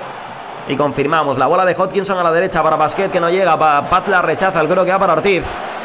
Ahí controla el lateral. A ver qué puede hacer el del Liverpool, que la domina. Ortiz que la aguanta, la toca atrás para Downey. Este con Denby, Will Denby. En cortito hacia Harry Downey. Denby con el Salami. Ahí va el 15 encarando. Ahora el Salami que abre a la izquierda para Nimaga, que la orienta con el pechito. Entra Nimaga con fuerza. Ahí la pega Raposo. Joder, el portero ese se va a llevar ojeo, ya te lo digo. Claramente se va a llevar ojeo. No tiene más. Porque madre mía, menuda barbaridad. De hecho, vi al Villarreal. Táctica, Raposo. Qué bueno que te vais a llevar un ojeito, porque me parece a mí que ha hecho unas paradas que no tienen sentido, que son de otra pasta, tío. Vamos a intentar de nuevo encenderles, tío, ahora cuando pueda. Voy a hacer cambio. Hodgkinson por Denby y a su vez Denby por Diallo, ¿vale? Confirmamos. Y voy a intentar animarles, pero tenemos jugada. Escuero para el Villarreal, balón arriba, Ortiz que no llega a rematarla, Downey la prolonga, balón que le cae a Paz, ahí está el lateral. Atrás para Shields al segundo palo, Garcés arriba. No tenemos a Arteaga, tenemos a Mérida, pero bueno, a ver, Mérida decentemente va cumpliendo, ¿no? Decentemente va cumpliendo. Voy a encenderles de nuevo. Reaccionan bien. A ver si nos dan esa jugadita, tío. Venga, hombre, va. Dárnosla, joder. Dárnosla, joder. Venga, chicos, vamos, hombre, vamos. Dame esa jugada de gol, tío. No llega, tío. Muy ofensivo, muy ofensivo y animo. Venga, chavales. Tenemos los 3 cambios hechos ya. Dame un empate aunque sea, por favor. Dame un empate aunque sea, por favor. Quedan 4, estamos llegando, tenemos jugada. Ahí está Raposo. Quizá debería haber puesto muy ofensivo antes, porque esta gente va al control de la posesión, no va tanto al pelotazo arriba. Y a lo mejor podíamos haber sacado más partido, ¿no? Kander con Raposo. Ahí la tiene el portero, que la vuelve a meter larga. El portero está salvando al submarino. O Audio la prolonga para Soriano. Ahí tiene que tapar Ortiz. El 15 que la cambia hacia el centro de nuevo para Barata, que recibe el 12 tapado por Diallo. El Diallo del otro equipo que la tiene, el 7 a la derecha para Kander, que recibe el 5, la cuelga la olla, el salto con Audio, Mérida. Joder, tío, jugada para ellos, macho. Están muy muertos Blanco, O'Neill y Hodgkinson, pero bueno, la jugada parece que sigue. Mérida, pelotazo arriba, buscando a Johnson. Y ya lo acorta. Diallo en la medular, que recibe el pase de la zaga. Kander ahora recibiendo, pone el balón a Garcés. Venga, chicos, quedan 3, Quedan 3, hay que creer. Ay, O'Neill ahí tendría que haber estado un poquito más avispado. Venga, O'Neill, hombre. Diallo de nuevo otra vez con su compañero en banda. Shields que la puede pegar, filtra bien. Y el gol, tío. Downey no consigue sacarla. Y el gol de Soriano, joder. No hemos estado, tío, en este partido, No hemos estado en este partido, Qué pena, tío. Pero bueno, a ver, no siempre se puede ganar, es lo que hay. Lo bueno es que creo que el Barça pincha y eso genera que no se nos descuelgue demasiado. Creo, ¿no? Empata el Barça, Empata el Barça. Bueno, pues es lo que hay. Día para meter multitas y ya estaría. Voy a decirles que no estoy nada contento con el partido, que me ha decepcionado el nivel general que han llevado a cabo, Ahora se vendrá charlita y es lo que hay, señores. Vamos por ahí el resultado, 4 más y avanzamos pues, Se nota la carga de partidos, se nota que, bueno, que nos está costando un poco, ¿no? O'Neill necesita cierto descanso y me voy a venir... Voy a avanzar, de hecho, primero. Y voy a poner ahora multitas, ¿no? Reunión de ojeo, ojeamos. Y lo dicho, calendario, me vengo aquí. Y vamos a meter por ahí multitas que yo creo que son claves, ¿no? Nilsiño, interacción, multamos, bajo, pam. Interacción, hablamos, advertimos. No le puedo criticar conducta, igual es porque no estuvo mucho tiempo, le cambié la segunda parte. Una semanita, interacción, hablamos, advertimos, último partido, pam. Debería multar más tiempo en realidad, Advertimos, último partido, pam. Hablamos, advertimos, último partido, pam. Hablamos, advertimos, último partido, pam. Interacción, hablamos, advertimos, último partido, pam de nuevo. Y no le voy a multar, tío, porque, joder, es Mérida, macho. ¿Sabes? Tampoco, ¿no? Y creo que voy a probar aquí un centrocampista más de corte defensivo, tío. Un poquito más arriba el centrocampista, De hecho, se lo voy a cambiar en desarrollo. Voy a ponerle centrocampista de corte defensivo, que tiene concentración también, tiene buena resistencia. Creo que le puede venir muy bien, En su lado, el cambio sería Diallo. Nada, en principio no hay nadie que cambiar porque es el único que juega como centrocampista defensivo. Aquí colocaría igual centrocampista de apoyo en este caso y centrocampista de apoyo, para asegurarme que el que recibe el balón sea Will Denby, ¿vale? Y ya estaría, tío. De hecho creo que pondría... Creo que aquí está bien el defensivo en realidad, teniendo un media punta arriba. Le voy a poner más de apoyo, tío. Es que le quita le mete el desmarque y la colocación. Nada, defensivo está bien. Que entrenen defensivo, Y aquí dejamos a Nilsiño recuperando. Vale, me sirve, Vale, Nilsiño acepta la sanción y Afterbele también. Ok, pues seguimos. Viene la primera final de la temporada, dicen por ahí. Se viene el partido contra el Shakhtar. Es partido súper importante, sí. Es partido súper importante porque puede decidir quién va a Europa League o quién se queda fuera de competición europea este año, Estaría feo irnos de competición europea tan pronto, ¿no? Así que bueno, metemos por ahí planes de entrenamiento. Me habéis pedido que los suba. Voy a ver si hago un vídeo entre esta semana y la que viene para hacer pues la subida de las tácticas y las tengáis, ¿de acuerdo? A Nilsiño, por aquí el salami. Nilsiño por... Wow, jefecito mismo, que no juega ahí. Nimaga por Jordi. Y por aquí sigue descontento Jankovic, Quiñones, Arteaga todavía está lesionado. Le quedan de 4 a 7 semanas. Holy shit. Y O'Neill necesita descanso. Pero bueno, vamos a avanzar y ahora veremos a ver quién va y quién no va al partido, Perdí la predicción en la última, dicen por ahí, Las defensas muy bien de nota, aunque hayan encajado 3. Sí, no han tenido culpa, Pero bueno, por aquí, consejo de selección de equipos, somos favoritos. Advierte que el Dux tiene una última oportunidad, dicen por ahí. Reunión de ojeo, ojeamos. Higuera juega bien con el Dux juvenil, ¿no? Vamos directos al partido, señores. Vamos a por ello, ¿no? Resumen. Y venga, darle con todo. Bravo de forma física, Nilsiño ya está para jugar, ¿no? ¡Vámonos, Miguelino! Dale ahí, joder. Muchas gracias, tío, por esa pedazo de suscripción, por ese pedazo de Prime, por esos 8 mesazos, joder. 8 mesecitos, papá. A uno del bebé, cuida lo tuyo, estileísimo. Y muchas gracias por el cariño, tío. Enorme, joder. Vale, pues me voy a llevar en verdad, en vez del jefecito, me voy a llevar por aquí a Quiñones, ¿vale? Porque en realidad al jefecito no le voy a sacar. Y por lo demás, por cansancio no hay nadie cansado. De hecho, O'Neill está para jugar, realmente. Así que va a ir a jugar 100%. O sea, no hay nada que decir. Vamos a probar a ver el centrocampista defensivo qué tal lo hace. En instrucciones voy a quitarle esto, ¿vale? Para que lo haga todo estándar, a priori. Y por aquí le voy a quitar también todo, para que lo haga todo estándar, ¿vale? No tiene tanto trabajo como lo tendría, por así decirlo, un equipo, ¿sabes? Un defensivo o un recuperador. Y como digo, le damos libertad. A la hora de sacar el balón me refiero, le damos libertad para que haga lo que le dé oportuno, ¿no? Y en la punta de apoyo tampoco tiene nada aquí. Nada, todo está bien, ¿no? Ok, pues venga, vamos a darle caña al partido. Vamos a darle con todo y vamos a ver cómo nos va contra un equipo que va al catenacho. Un Shakhtar Donetsk a priori no favorito para ganar. Veremos a ver, ¿no? Espero que logréis ganar, señores. Confío en vosotros. Saltad al campo y venga, dejad atrás la derrota frente al submarino y ganad hoy aquí, que ya hace falta. Venimos muy inconsistentes. 2 empates, 2 derrotas y una victoria. No me gusta, chavales, no me gusta ni un pelo, He tenido que abrir Twitch por Explorer porque por Chrome no me daba problemas. Ojo, pues no sabía yo de esa mierda, pero Twitch en general va dando problemas últimamente, Habrá que haber fichado, traer cedido de nuevo al Vasco como suplente y Mérida out. No, yo creo que no, tío. Yo creo que Mérida tampoco está tan lejos del nivel del otro. Además no ha hecho mal partido, no era tampoco culpa suya lo de la derrota frente al Villarreal.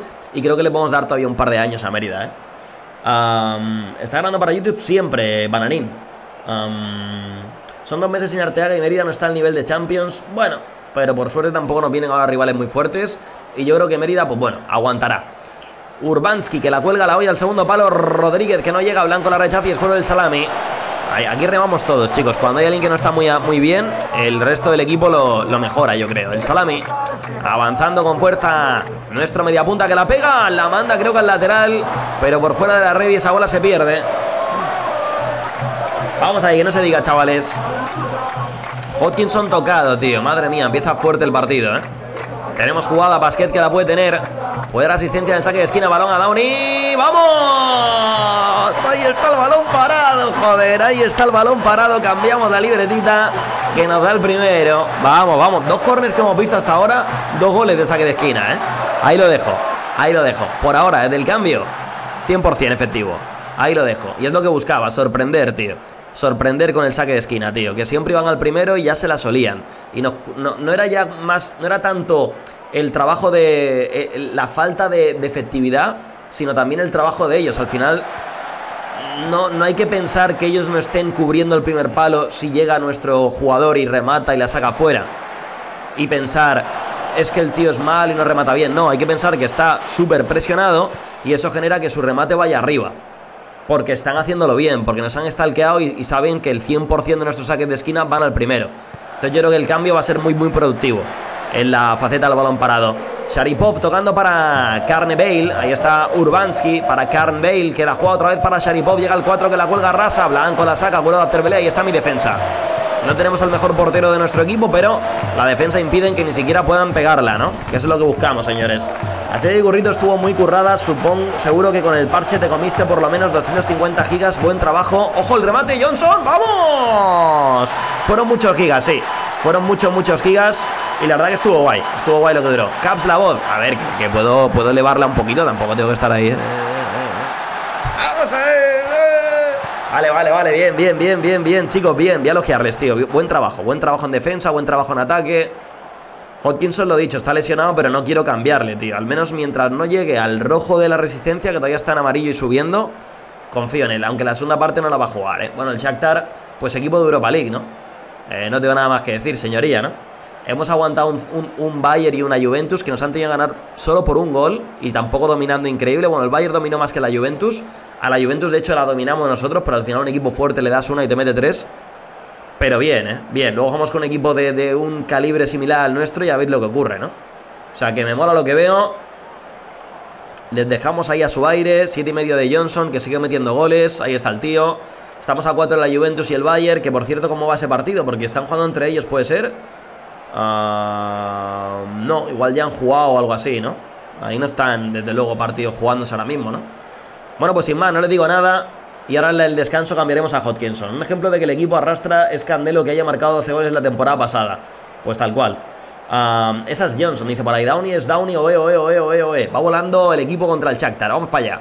Estoy muy contento tácticamente. Hodgkinson fuera y entra por ahí Diallo, ¿verdad? Sí, como centrocampista defensivo.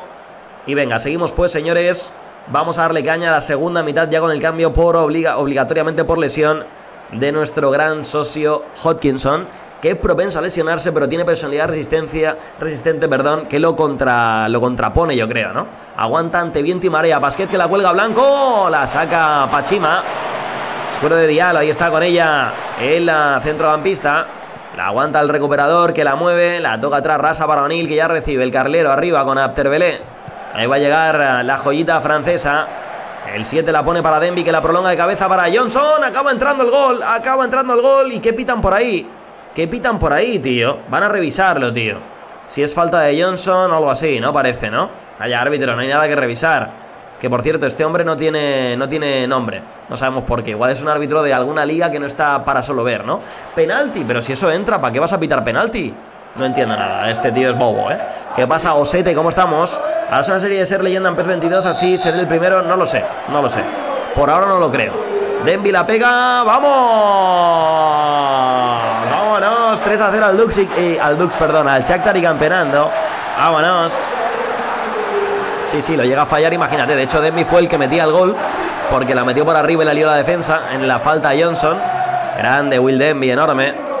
Están todos muy motivados, menos Diallo, que habrá salido un poquito agresivo igual o algo, ¿no? Complaciente, dicen por ahí. No sé eso cómo se le quita, la verdad. Pero bueno, sin más, supongo que está como pasando del tema, ¿no? Puedo pedirle enfoque a ver, vamos a probar pidiéndole enfoque al tío este, a ver qué tal. A Ortiz y a Diallo, que están los dos ahí complacientes. No sé, creo que pasa el tema, ¿no? Urbanski, es córner para el Shakhtar, balón a la olla. Freitas, cuidado Downey, se la quita el Dux. Espero que va para nuestro alemán Johnson. Ahí está con ella, el dueño de esa industria de tremendos geles de ducha, ¿no? Increíble. Vamos ahí, venga, cambio, ¿no? Cambio, sí, vamos a hacer cambio por aquí. Gente cansada, O'Neill llevaba mucho tiempo cansado, así que venga, vamos a meter por ahí a Rufo. Y nos dio descanso, nos pidió descanso el preparador físico, así que le cambiamos. Y vamos a hacer por aquí cambios, señores. Suavizamos por aquí con Downey y seguimos. Qué ganas tengo de ver a Jurgen y a Blanco juntos, de verdad. Y el salami tocado, tío. Pues nada, entra por ahí Candelo y a su vez Candelo por Basquet, ¿vale? Que creo que es mejor cambio que meter a Jordi como media punta. Así que venga, hacemos ese cambio. Y Basquet un 7, también haciendo un gran partido Basquet, que joder, le acaban de meter una patada que flipas, madre mía, tío. ¿Cómo está esta gente? Balón colgado de Basquet, rasito para Candelo. Ahí recibe el extremo. De nuevo trae la bola para Basquet. Denby que la cuelga al segundo palo, puede llegar a Downey. Llega Chormji que la rechaza y escuero para Rufo. Venga, chicos, vamos. Ahí está Diallo buscando a Blanco, ¿no? Otra vez Diallo atrás con Rufo. La tiene el lateral que combina para Abterbelé. Este engordido para Blanco. Blanco con Will Denby. Que no nos lesionen a Basquet, por favor. No pido nada más. Solo pido eso. Downey con Candelo. Ahí está el extremo, el colombiano, el internacional con Denby. No, la bola para el 12 que la pincha, la esconde, la domina, la pega. Balón para Johnson y el gol. El cazagoles, la ratilla del área. El bueno de Chris Johnson que pone el 4-0 para el Dux. Y voy dando ya resultados, señores. Vamos ahí, let's go, let's go, let's go. Vale, bien. Voy a elogiarles, tío, porque están ya pasando del tema. Están ya pasando de la movida. 18 tiros, 11 a puerta, 4-0. Menos mal que iban al catenacho esta gente, Madre mía, qué locura, Madre mía, qué locura, chavales. Vale, pues ya estaría, Gente, ¿a qué hora va el Madrid? Exclamación horario, Ángel. ¿Me recomienda jugar al FM21? Desde luego. Se le quita con animar. Vale, me la apunto. El complaciente con animar, tío. Qué cosa más rara, pero bueno, me la apunto. Tenemos que ir a por la Juve, que está en segundo puesto. Sí, hay opciones, Yo creo que a la Juve le podemos ganar, Pese a jugar en Italia. Basqueta, Candelo, arriba, gol. ¡Vamos! Ahí está Basquet dando asistencia y grande Candelo que remata para adentro, señores. Grande esa libretita. Vámonos, cómo no te voy a querer. Mike Tyson, cómo no te voy a querer. Ahí está esa libretita y Mérida un 7, Poco se habla. Ahí está mi portero experimentado que lleva ya 11 años en la entidad defendiendo el escudo del Dux. Joder, ante viento y marea y lo que haga falta, joder. Estoy contento, ¿no? Ya estaría, joder. Bien trabajado. Bueno, pues aquí creo que ha habido empate o algo así, puede ser. Estamos a 3 de la Juventus, pero no sé qué cojones ha pasado por ahí. Está el partido jugado, así que bueno, muy bien. 5 decepcionado, ¿no? El entrenador, supongo, del Shakhtar, ¿no? Bueno, pues ahí está la paliza. El salami lesionado, señores. Voy a dejarlo por ahí al fisio. Recibimos 2,7 millones, por la victoria. Holy shit, hay que ganar más veces, Madre mía, qué de dinero. Bueno, Neil preocupado. Por aquí elogiamos a Johnson con esos buenos goles. Oye, Hodgkinson se lesionó, pero no era gravedad, ¿no? 1 o 2 días, perfectísimo. Vale, por aquí hablan del XG 307, chaval. Qué barbaridad, Viva Arbeti, coño, viva Arbeti. Siguiente partido contra el Valencia. Creo por ahí predicción, chicos, un Valencia que parece que ya no es el Valencia de antaño, ¿eh? Y por aquí pues ojeamos y seguimos avanzando. Pues ya estamos entrando en octubre, ¿vale? De hecho, estamos entrando en noviembre, ¿qué cojones? Ya en noviembre empecemos a ver los jugadores que pueden quedar libres, ¿eh? Johnson con ganas de reencontrarse con Klopp. ¿Que estuvo en el Bayern Klopp o qué? ¿Cuándo, tío? ¿Te vas a reencontrar con él? ¡Ojo, que estuvo cedido en el Valencia! Estuvo... ¡Wow! Yo no sabía esta mierda, chaval. El año pasado... 378, 78, 79. El año pasado estaba en el Valencia y hizo 15 goles. ¡Ostras, chaval! No sabía esto, o sea... Flipa. Flipa, tío. Flipa, ¿no? O sea, ya él debería estar adaptado al fútbol español entonces. Me he quedado loco. ¿Qué pasa, Fran? ¿Cómo estamos? Ganó el Bayern 1-0. Ojo, grande, Jandro, que enorme. Muchas gracias por ese pedazo de Prime, tío, por esos 2 mesazos y por ese tremendo apoyo, tío. Enorme, joder. Vamos, Caps. Grande. 2 meses y los que quedan. Grande tú, tío. Muchas gracias por el apoyo. Por ese cariño, tío, enorme. Ya tiene que hablar más o menos español. Yo diría que no, todavía no. Está en un curso intensivo, si no recuerdo mal, ¿eh? De idioma. Igual es porque no se lo dieron allá o yo qué sé. Pero bueno, ahí está el tío, ¿no? Informe del Valencia contra presión. Ok, muy bien. Vamos a jugarles con este estilo, ¿vale? Vamos a quitar el salami por Diallo. A su vez el salami por el jefecito. Por aquí O'Neill necesita descanso, pero bueno, eso lo gestionamos ahora, que yo creo que se les puede quitar, ¿no? A mí me suena que nos marcó, pero a saber, puede ser, ¿eh? Puede ser. Klopp reconoce el mérito de Mike Tyson Ditchburn. Por aquí paso del tema, que ya sabéis que esas propuestas son para descontrolarlos un poquito. Johnson brutal. Jankovic sigue mejorando, ¿vale? Sigue mejorando poco a poco, así que voy a dejar de decirle nada. Vamos a callarnos la boquita un rato con Janko. Hacemos como el que pasa el tema. El típico este niño que da problemas y que está todo el rato llamando la atención. ¿Qué hay que hacer? Pues no, pasar de él. Dejadle ahí que se canse. Así que lo dicho, lo dice uno que estudió magisterio. Por aquí vamos a criticarle la evolución a este hombre. Mérida no le digo nada. Blanco le critico la evolución. Criticamos. ¡Ey! Casi la lío, ¿eh? ¿Veis? 6 y mejorando. 6 y mejorando. Se está metiendo poco a poco en el grupo, chicos. Lo vamos a recuperar, creedme que le vamos a recuperar. Athletic Barcelona, buen partido para que pinche el Barça. Y Johnson se desarrolla positivamente. Está muy bien Johnson, ¿eh? Propenso a lesionarse y tal. Carácter competitivo. Eso me gusta a mí, joder. Lo de propenso a lesionarse salió, pero se le quitó, tío. ¿Veis aquí que aquí no sale, Es súper raro, tío. Aquí no sale, pero sale luego en otros ojeos. Bueno, yo contento porque no aparezca, macho. Es un jugador que tiene capacidad de llegar hasta 5 estrellas, Si juega, le va bien y entrena bien. Es brutal, ¿no? O'Neill es un partido muy importante este. Tiene que jugar aunque esté cansado, Y hay muchos cansados en realidad, Va a jugar Candelo y darle descanso ahí a Pasquet. Hodgkinson tiene que jugar. Will Denby debería de jugar también. A ver, Nilsinho está recuperado ya. Vale, Nilsinho por aquí, señores. Nilsinho por Will Denby, que tampoco hay tanta diferencia de nivel y así me lo reservo un poquito. Y a Arteaga le quedan de 3 a 6 semanas, ¿vale? Ya le va quedando menos. Nimaga por Jordi y creo que ya estaría, ¿vale? Así que venga, vamos a darle caña al partido, señores. Encuentro frente a ese pedazo de Valencia, a Mundo Valencia, pero no hoy, no hoy. Hay que ganar, señores, a por ello, ¿no? Vamos, chavales, mostradme que sois capaces, confío en vosotros, saltad al campo y reventad a ese Jürgen Klopp. Vamos a por ello. ¿Qué división de España está en FM? Hasta la cuarta división hay, ¿no? Está hasta la tercera del fútbol español. Cuarta. Está primera división, segunda división, primera RFF, segunda división, segunda RFF, ¿no? O primera B Pro, como se llamaba antes, y segunda B, ¿no? Está hasta las 4 divisiones, digamos.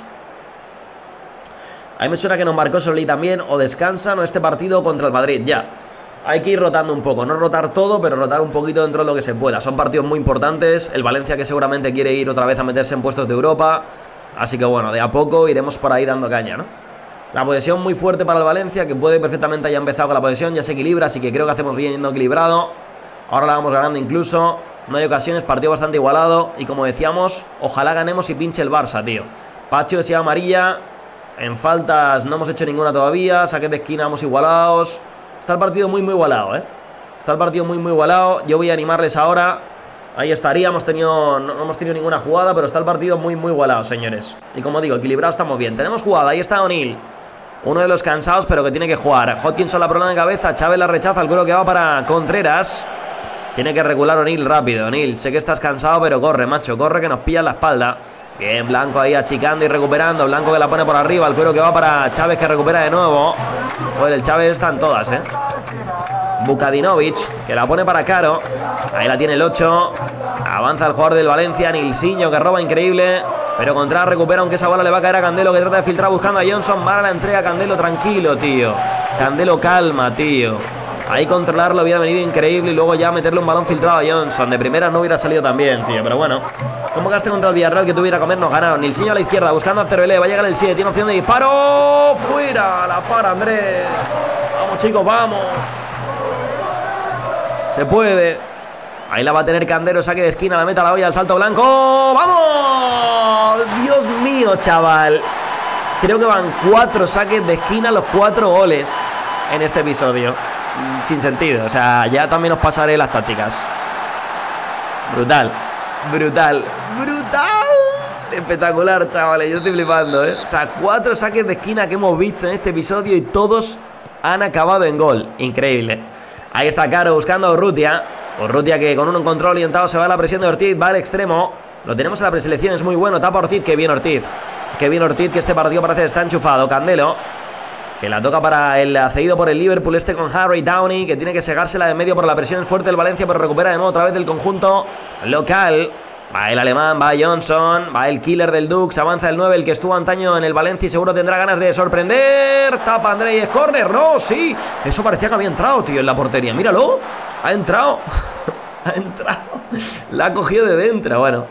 Las movidas, Candelo que la cuelga la olla al salto Blanco. ¡Vamos! ¡Yo estoy flipando! ¡Hostias! ¡Hostias!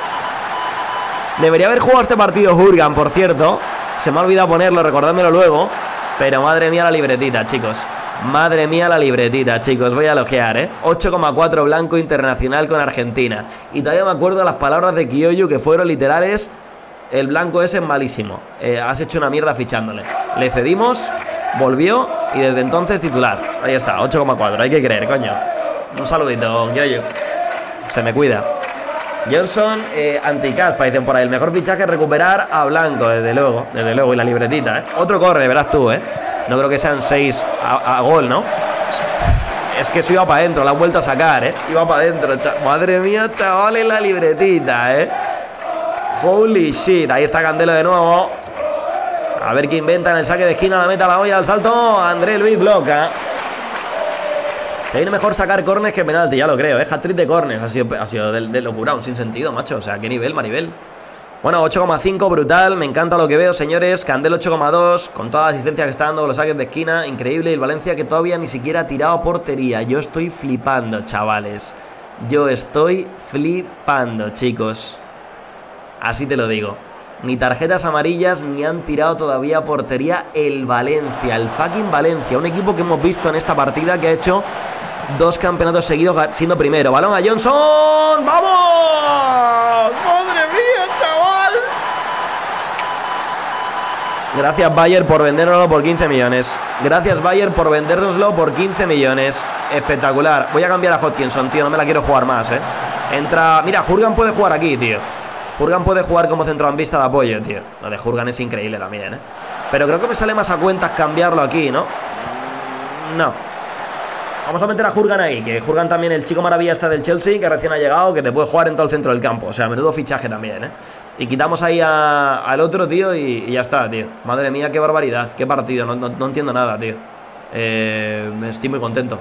No sé ni qué decirles, tíos. O sea, de verdad, el Valencia era el último grande que nos quedaba ganar. Es sin sentido, tío. El avión, dicen por ahí para Blanco, Yo lo veo, chavales. ¿Más uno o qué? Le metemos ahí de apodo a Blanco el avión. La podemos liar, Luego, no, Caps, la del mote, ahora se va a liar, tal, no sé qué. No sé yo, Ahí está con ella Nilsinho, casi consigue robarlo, ahora sí que se la lleva el Dux. Balón arriba del brasileño para Johnson, que la pincha. La cede en cortito para Candelo, viene ahí Johnson, llevamos el equipo a la espalda. Cede de nuevo, Candelo cede de nuevo para Johnson, hombre. Candelo que hace la individual, la pega directo a André. Yo no sé cómo lo veréis por ahí, Yo solo sé que estamos a 3 subdivisiones de los 260, gorrillas, Ahí lo dejo, Ahora por ahí un prime ahí, suelto, Sí,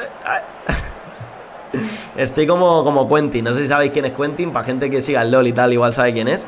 Pero siempre está así, tío, es un personaje. Vale, voy a hacer cambio, chicos. Voy a hacer cambio, chavales. Va a salir Nilsinho. Vamos a meter a Denby. Sí, creo que sí. Y voy a quitar también a O'Neill. Último cambio, ¿no? Sí, me la voy a jugar ya, tío. Y meto a Rufo. Espero que no haya lesiones, pero me viene bien hacer los cambios, ¿eh? Candelo es un crack, siempre termina jugada, dicen por ahí, evitando los contragolpes. No está mal, no está mal. No está mal, ¿eh? 8,7 blanco, tío, de verdad. Yo estoy flipando, ¿eh?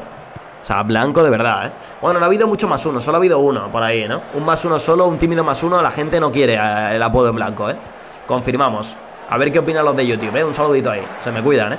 Ozdemir, ahí está jugando para Torres. Torres con Urrutia, sigue el partido, buscamos el 4-0. Urrutia que la domina. Ahí la filtra buscando a Pastor. Pastor que llega. Madre mía, Ortiz, chaval. Madre mía, Ortiz para los que dudaban. Madre mía, Ortiz para los que dudaban. Ni Michel Salgado en sus mejores tiempos. Increíble. Ese cava ahí, buenas crack. ¿Qué pasa, Square? Como estamos explicando Valencia, eso parece, ¿eh? Balón que saca Blanco. Vamos, chavales, vamos ahí, que no se diga. Nada, es un +1 ahí tímido y ya está, ¿no? Urrutia atrás para Vukadinovic. Nada, esa bola que se pierde, señores. Qué partido de Blanco, 8,7, tío. 8 todos los cambios. Abterbelesta que le va a dar un chunguito. Pero es lo que hay, ¿eh? Rufo cabalgando por la izquierda, cual lateral inverso. Ahí la cuelga. Vukadinovic la rechaza y el cuero que va para Blanco. Venga, Sagrada, coño, venga, Sagrada. Ahí está Martín Blanco, el hombre del momento. Se va de la presión, combina para... Creo que era Rufo, pero no se entienden y la pierde. Contragolpe del Valencia. Xavier que va a tener remate. Tapa Mérida. Ahí está mi portero veterano. Lolo. Siempre confíe. Torres la pega. Bueno, ya se tiró, pues oye. Bueno, pongo por ahí la predicción, señores. 4 más. Ahí estaría. Ya se tiró, pues oye. Es lo que hay, ¿no? ¿Qué tal la posesión, señores, del Valencia? Voy a poner estilo cauto ahora y voy a pedirles enfoque, chicos. Vamos a pedirles enfoque, que no se confíen, que aún queda mucho partido y el Valencia es un tremendo equipo, ¿eh, señores? Por cierto, el Barcelona creo que va pinchando o algo así, ¿no? O empatando. Ortiz, que la pone para Harry Downey. Ahí está el central, la juega otra vez para Ortiz. Ortiz por dentro buscando a Jurgen. Oye, he puesto... no he puesto amarilla a Downey, cuidado, ¿eh? Vale, ahí está Martín Blanco. Mira Martín Blanco hasta dónde sube. Es brutal, ¿eh? La confianza que tiene. Alterbelé con Jurgen. De nuevo Alterbelé que la tiene. Voy a poner también, por cierto, que tenga un carácter más defensivo ahí a nuestro hombre Jurgen Johnson. ¡Vamos! ¿Cómo no te voy a querer, Johnson? Y grande Rufo, tío. Aparece el ex del Málaga, increíble también. Qué bueno que viniste, Rufo. Qué bueno que viniste. Eterno suplente, joder, ahí está. Vale, bien. Contentos, señores. Aplicamos los cambios. Sí, aplica. El Barça pincha, ¿no? Pincha 1-0 contra el Atlético. Gol de Simón. Qué bueno, tío. Qué bueno, chavales. Bueno, voy a dejarles hasta el 80 y les elogio, ¿vale? Partidazo, tío. Y lo de Johnson brutal, ¿eh? Johnson brutal. Doblete contra su ex equipo, ¿eh? Se lo ha explicado a Jürgen Klopp, ¿eh? Venga, vamos a elogiarles ahí. Que se motiven un poquito más. Y ya estaría, señores. Tenemos otra. Madre mía, que se pueden venir 5 al Valencia. Esto es de coña. Rufo para Jurgen. La prolonga buscando a Johnson. Torres la saca. Espero que gane Abterbelé. Y está aguantándola el francés, que se interna de lado a lado. La juega atrás para Diallo. Ahí está Jurgen ahora. La toca atrás para Blanco. ¿Cómo hemos ganado con Jurgen, chicos? Harry Downey. Ahí está el del United metiendo un balón filtrado para Johnson. Vaya balón, le mete a Johnson. La picotita que corta André, que podía haber sido el hat-trick del alemán. Brutal, chaval. Todavía me acuerdo cuando Rufo era el golpeador del Dux, dice por ahí Franco, ¿eh? El Rufo es un grande, joder. Urrutia que va a tener saque de esquina. Ahí la mete con pierna derecha, la olla, el salto bien Downey, que la rechaza, el cuero que va para Candelo, que la prolonga rápido para Johnson, que puede tener un 1 para 1 si se da prisa. Va con todo el alemán y creo que va a tener hueco. A ver qué hace en el cierre el señor Torres, que no puede con Johnson. ¡Fuera! ¡Qué pena esa, tío! Pero gran partido Johnson, 8,4, ¿eh? El Barça palmando 2-0. Qué bueno, tío. Qué bueno. No vamos a ser líderes en esta jornada al final de la misma, pero ni tan mal, ¿eh, señores? Que por cierto, tengo que deciros que vuelve la 1:30. Al final el Dux se va a resubir a YouTube un poquito más tarde, como el último vídeo del día en YouTube, pero tendréis un poquito más de contenido. Así que oye, yo creo que todos ganan. Aplauso ahí. Como aplauso que se lleva la afición del Dux también por esa pedazo de victoria y ese tremendo apoyo ahí con los cánticos, joder. ¡Vámonos! Ahí estaría, emperador, que dice. Bueno, pues dormimos segundones. Pero más cerca que nunca de ese Barça, ya que le igualamos a puntos. Ortiz lesionado 5 a 10 días, se la ha subido un poquito ahí el gemelo, ¿no? Pero bueno, ahí está el tío que descansa, era un partido importante, como también el del Real Madrid, pero a priori pensaba que el del Real Madrid iba a ser menos difícil, ¿no?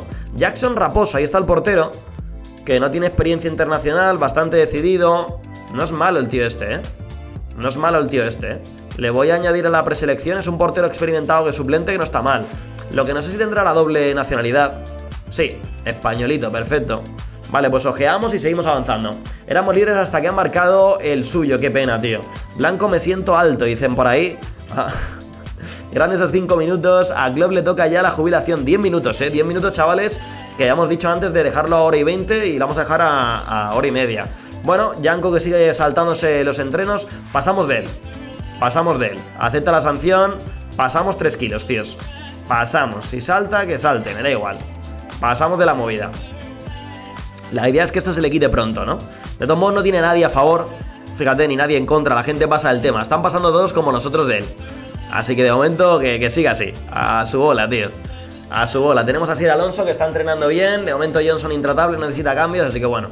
Jugadores eliminados de la preselección, informe del rival. Tiquitaca vertical del Real Madrid, ¿no? Vale, y por aquí ojeamos. Vamos a irle con este estilo al Real Madrid, ¿eh? Al Real de Madrid, chavales. Diallo le voy a cambiar por Nilsinho por Denby. Y Diallo le voy a dejar en principio por aquí, ¿vale? Y luego hago el resto de cambios. Vamos en casa este partido, con solución de equipo. Y el Dux es favorito frente al Real Madrid. Chavales, cómo ha cambiado ya la cosa, cómo ha cambiado ya la cosa esta temporada. Tenemos a Blanco, Candelo y Johnson en el equipo de la semana, brutal, y siguen progresando los chavales. Así que venga, avanzamos. Oye, económicamente tenemos 80 millones. ¿Puedo pedir ya un nuevo estadio? Nuevo estadio, por favor, ayudadme a que... Rechazan, tío. Cumplir nuestras ambiciones sin necesidad de irnos a un nuevo hogar. Pero tío, si no tenemos...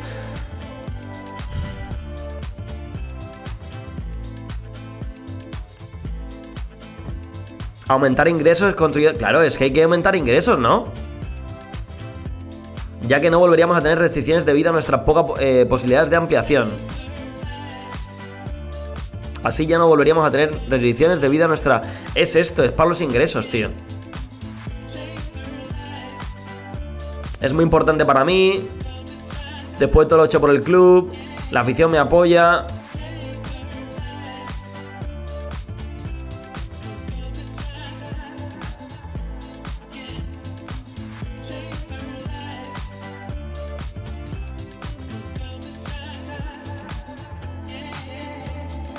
Les he puesto contra la espada y la pared y se les ha dado lo mismo, tío. Un Mike Tyson que les ha llevado a la gloria, que les ha dicho que como no haya estadio nuevo se va. Y me han dicho que bueno, que si quiero que me vaya. Vale, no sé. Vale, fisioterapeutas. Quiero más fisios. Y a ver qué me dicen. De todos modos, yo sé que eso se puede solucionar en el futuro contrato cuando solicitemos un cambio de la filosofía del club, ¿no? Todo lo puesto, la falta de ambición. La afición me apoya. Bueno. Nada, fisioterapeutas que pasan del tema. No puedo solicitar un nuevo contrato, ¿no? Cuando pueda voy a solicitar un nuevo contrato y vamos a ver si por ahí podemos cambiar la dinámica de filosofía, tío. A ver si con eso lo arreglamos. Sería la única chance, por así decirlo, ¿no? Vale, y cambios por aquí. Ortiz está lesionado. Metemos por ahí a Rufo. A su vez Ortiz por Quiñones. Voy a llevarme por el jefecito a nadie, al jefecito. Jankovic, convocado con el sub-19. Y por aquí, a ver, Candelo por Pasquet. Vale, Nimaga, Candelo, Diallo. Lo demás está bien, creo, ¿no? Denby, Hodgkinson, Pasquet. Lo demás está bien, creo, ¿no? Vale, no. Jurgan por Downey y a su vez Jurgan por este. Ahora sí, tío. Ahora sí podemos tener la mejor plantilla que quisiéramos llevar, excepto el portero, ¿no? Excepto el portero, que le quedan de 2 a 5 semanas. Le queda un mesecito, chicos. Bueno, pues al lío, señores. A darle caña, a jugar como sabemos y a tratar de ganar. Creo por ahí predicción, vamos al lío. A darle con Todonsio, chicos. Blanco 4 estrellas, sí. No es la primera vez que lo consigue, Antes de lesionarse ya lo tenía, Está ya al nivel máximo que puede dar, supuestamente. Aunque yo creo que puede llegar hasta 4,5 si le damos mucho minuto en Champions, Aún es joven, tío. Al club le toca ya la jubilación, decían por ahí. Puede ser, ¿no puedes pedirle a la prensa que meta mierda? No, no se puede, tío. ¿Cuándo le toca nuevo contrato? Lo podemos pedir o cuando... No sé cuándo termina, la verdad, pero se puede pedir, ¿eh? Roatu 260 dice por ahí Soniti. Hombre, estaría guay. Soniti, que dice que hace, ¿eh? Soniti, que hablas. Esa carita por ahí, Soniti, por favor. Alan Maximan, entrenador de Madrid. Sí. Desde la temporada pasada, bueno, final, ¿no? Despidieron al otro porque casi no se mete ni siquiera en Europa League. Al final se metieron en la última jornada.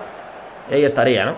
Venga, chicos, que no se diga. Hola, Susaniti, que se deja ver por el chat, cuidado, Ahí está con ella en la Real Madrid Stangel, que la pone atrás para Usenbaev. Ahí está Sou. Alonso, enorme. Alonso, que justo llega y le da follow y luego se suscribe. Grande Alonso, tío, muchas gracias por el Prime, 7 como en casa, mira el Club de las Gorrillas. Y muchas gracias por ese cariño y por querer soportear un poquito más el canal, tío. Enorme, joder. Pues ha hecho falta que habla de Susaniti y ha llegado Alonso corriendo, Muchas gracias, Alonso, loco. Y los nuevos, ya sabéis, exclamación Discord, exclamación hacia Discord, pasad por el Discord de la comunidad, que es muy buen rollito. Y pues siempre estamos ahí de buen rollito y tal, y os va a molar seguro, ¿no? Podemos hablar del vacío Candelo teniendo mucha mejor valoración media que Pasquet. Hombre, es que Pasquet está lesionado, no es para menos, ¿no? Ha tenido 4 meses para sorprender y demostrar, y tampoco ha demostrado mucho. Martínez, que la tiene, ojito Martínez al tiro. Cuidado, ese balón que golpea la red por fuera. Mucha posesión para el Real de Madrid, Pero bueno, llevamos 4 minutos. Yo sigo en positivo, chavales. Venga, va, que no se diga, señores, a por ello. Ahí está Martínez, que la controla. Le presiona a Nilsinho. El 10 que intenta robarla, no lo consigue. Balón filtrado para Legal, que va a llegar. Ojito que la puede pegar Legal. Y el gol. El gol que no va a ser fuera de juego. Gol de esta gente. Hay que espabilar, chavales.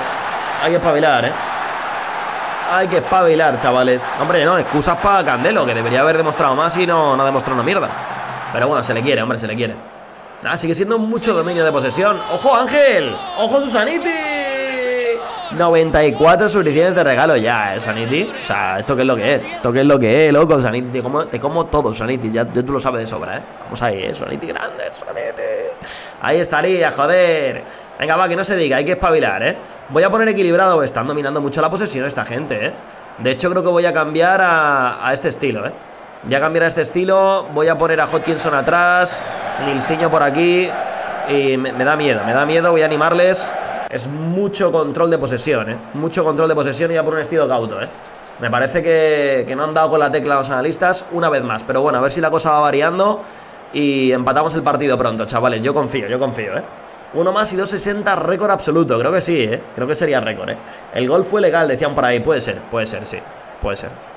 Nada, chicos, seguimos ahí animando. Y a ver si suerte y cae el gol. Venga, va, confío, hombre, que somos locales, macho. Hay que creer, joder. Vamos, mi grada animando. Aquí mucha gorrilla, pero nadie anima, joder. El Barça que va empatando contra el Sevilla. Vamos, Barça, a ver si pincha ya de una vez, hombre. El XG está equilibrado. Y ahora parece que ha cambiado un poquito la dinámica, Bien, bien, me alegro por ello. Venga, chicos, vamos. Voy a intentar encenderles. A ver qué tal, reaccionan bien. Tenemos jugada en contra, ahí está José Artur. La tiene el Madrid, balón para Martínez. Nilsinho, que hace la cama y puede ser penalti, tío. Si no le hemos ni rozado, hombre, por favor. Que robar, tío. Que robar, por favor. Espectacular, tío. Espectacular la robada, tío.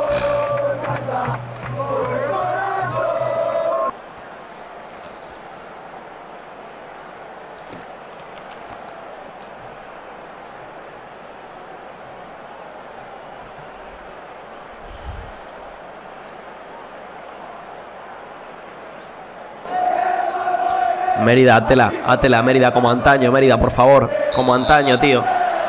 Vamos, Mérida, confío. Así gana el Madrid. Así gana el Madrid.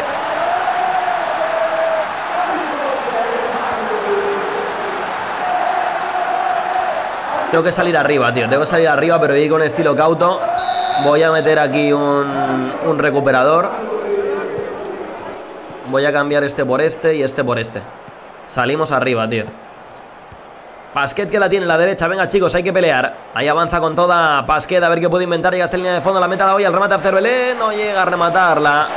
La saca el Real de Madrid. Venga, chavales, vamos. Vamos a animarles ahí a tope. Y lo dicho, a ver si tenemos alguna que nos permita. Voy a poner estilo de... Es que están dominando tanto, tío, estilo defensivo. Y a ver si tenemos contragolpes.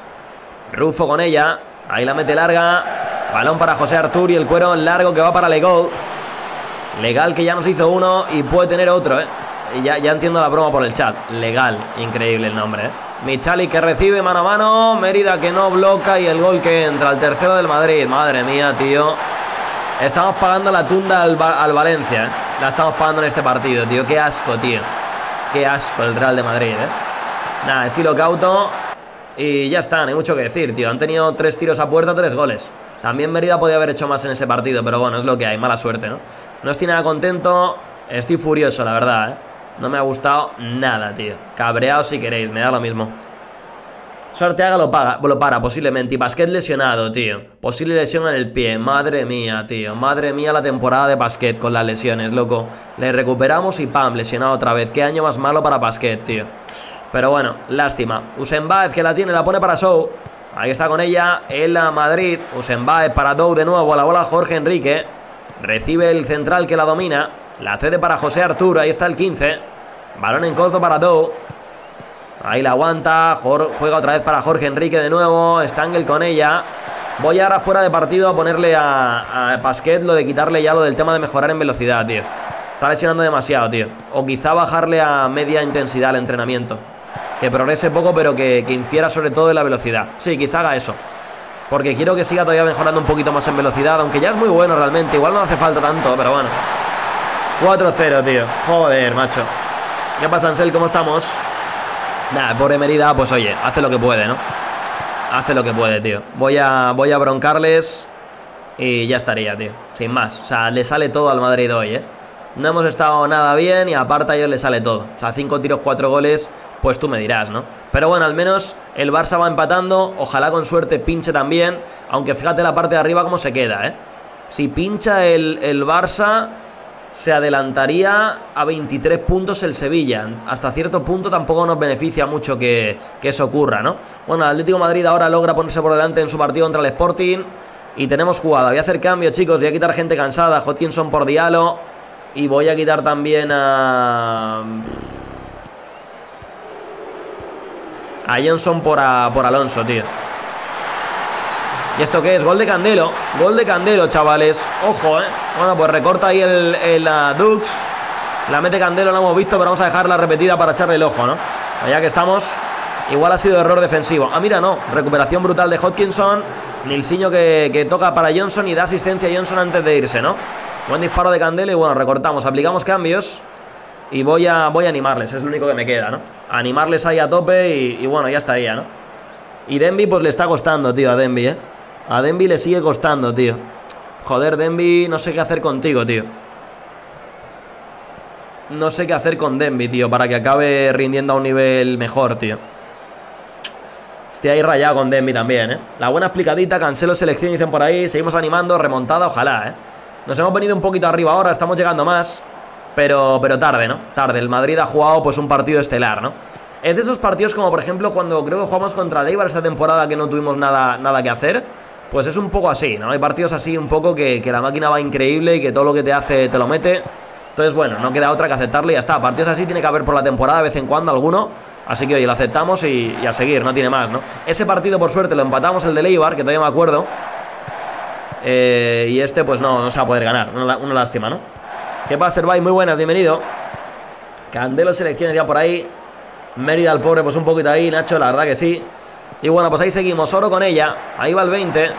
En el 77 tocando José Arturo. Voy a pasar a este estilo, ¿vale? Voy a poner a Nilsinho aquí. De apoyo Denby, recuperador Diallo. Y mantengo el estilo cauto, ¿vale? Y Mérida parece que le ha sacado algo, no lo sé. Pero bueno, vamos ahí, señores.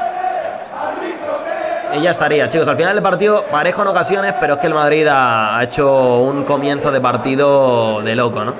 De loco, sin sentido, tío. Voy a meterles una broncar, por lo menos para que estén ahí férreos en defensa y no nos cargan 5. Aunque bueno, puede llegar ahora, ¿eh? La tiene Alan, que la toca para Oro, con poco se habla, ¿eh? O sea, Maximán metiéndonos 4-1, ¿eh? Alan de nuevo. Ahí la domina, la juega para Oro, que recibe. Vamos, chicos, vamos. Oro con Usain, bien Denby que corta, el vuelo que va para Alonso, puede tener contragolpe. Ahí va el 17, a ver qué puede inventar Asier Alonso. Vamos, Alonso, que estamos contigo. Asier que intenta el 1 para 1. No le sale, pero se lleva el rechace, la pilla Candelo. La saca López. Para donde el portero y la jugada que se pierde. Están revisándolo, nada, al final el gol que nos sube al marcador. Y bueno, pues ahí se va a quedar la cosa, tío. O sea, no merecemos un 1-4. No digo que no merezcamos la derrota, la verdad, porque la primera parte ha sido del Real Madrid. Sinceramente, la segunda ha cambiado la historia, pero ha cambiado tarde. Aunque fíjate en ocasiones, hemos igualado prácticamente al Real Madrid, pero ha tenido un XG que ha sido de loco. El nuestro no ha sido malo, pero el de ellos ha sido soberbio, tío. Así que bueno, no estoy nada contento. Avanzamos pues, señores. Y bueno, creo que la lectura ha sido buena del partido, pero pues bueno, es lo que hay. 4 más, chicos. Avanzamos. Perdemos la opción de liderato. Se lesiona este hombre un mes, Pasquet. Madre mía. Y voy a hacer lo que os decía, tío. Voy a bajarle en desarrollo bueno, cuando vuelva le pondré media intensidad. Está bajando, tío. Está bajando. Qué pena la lesión, tío. Pero bueno, es lo que hay. Es lo que hay. Hay que seguir, señores. Por aquí, espectáculo en San Mamés. Vale, voy a hacer una cosa, tío. Voy a poner a este tío como centrocampista de apoyo a partir de ahora. Estoy intentando encontrar a Denby, tío. Estoy intentando encontrar a Denby. Creo que le voy a poner un centrocampista de apoyo que simplemente pues haga lo que buenamente le apetezca hacer. Podría meterle todocampista, en verdad, a Denby. Pero no sé muy bien de todocampista qué tal va. No tiene muy buen remate, en entrada tampoco va demasiado bien. Quizás sería mejor un centrocampista más de apoyo, aunque es más importante la faceta de entrada que el todocampista, Bueno, aquí sigue siendo también importante la faceta de entrada. El pase está muy bien, el desmarque también, el sacrificio también. Y el de apoyo, bueno, el pase también, el control es más importante, decisiones. Es menos defensivo que el todocampista, ¿no? Quizás centrocampista de apoyo, tío. Y a lo mejor con tiempo lo acaba consiguiendo ser... O de ataque incluso. El de ataque creo que tiene menos capacidad. Y sería, como por así decirlo, el que tuvimos en el Izarra, tío. Tiene menos trabajo defensivo. Ahí lo veis, que el de apoyo. Sí, vamos a probarle con centrocampista de ataque. Y a su vez voy a poner aquí un pivote defensivo. Aquí me sale esta movida en rojo, pero me da lo mismo, tío. Tenemos el lateral de apoyo aquí, que en realidad Rufo está bien de apoyo, así que creo que por ahí lo contrarrestamos un poquito. Y el pivote defensivo, que yo creo que está bien, tío. Podría meter de apoyo, pero creo que el pivote creo que igual metería de apoyo, Creo que igual deberíamos meter a alguien defensivo, ¿no? Sí, de apoyo, de defensivo está bien. Vale, aquí haré lo mismo, pivote defensivo, centrocampista de apoyo que apoye un poquito más y centrocampista de ataque. Ahí estaría. Vale, me sirve. Y aquí con este estilo podríamos poner quizá, al tener el recuperador, podría meter el lateral también que suba, tío, apoyar un poco más, ¿no? Que suba más al ataque en este estilo táctico.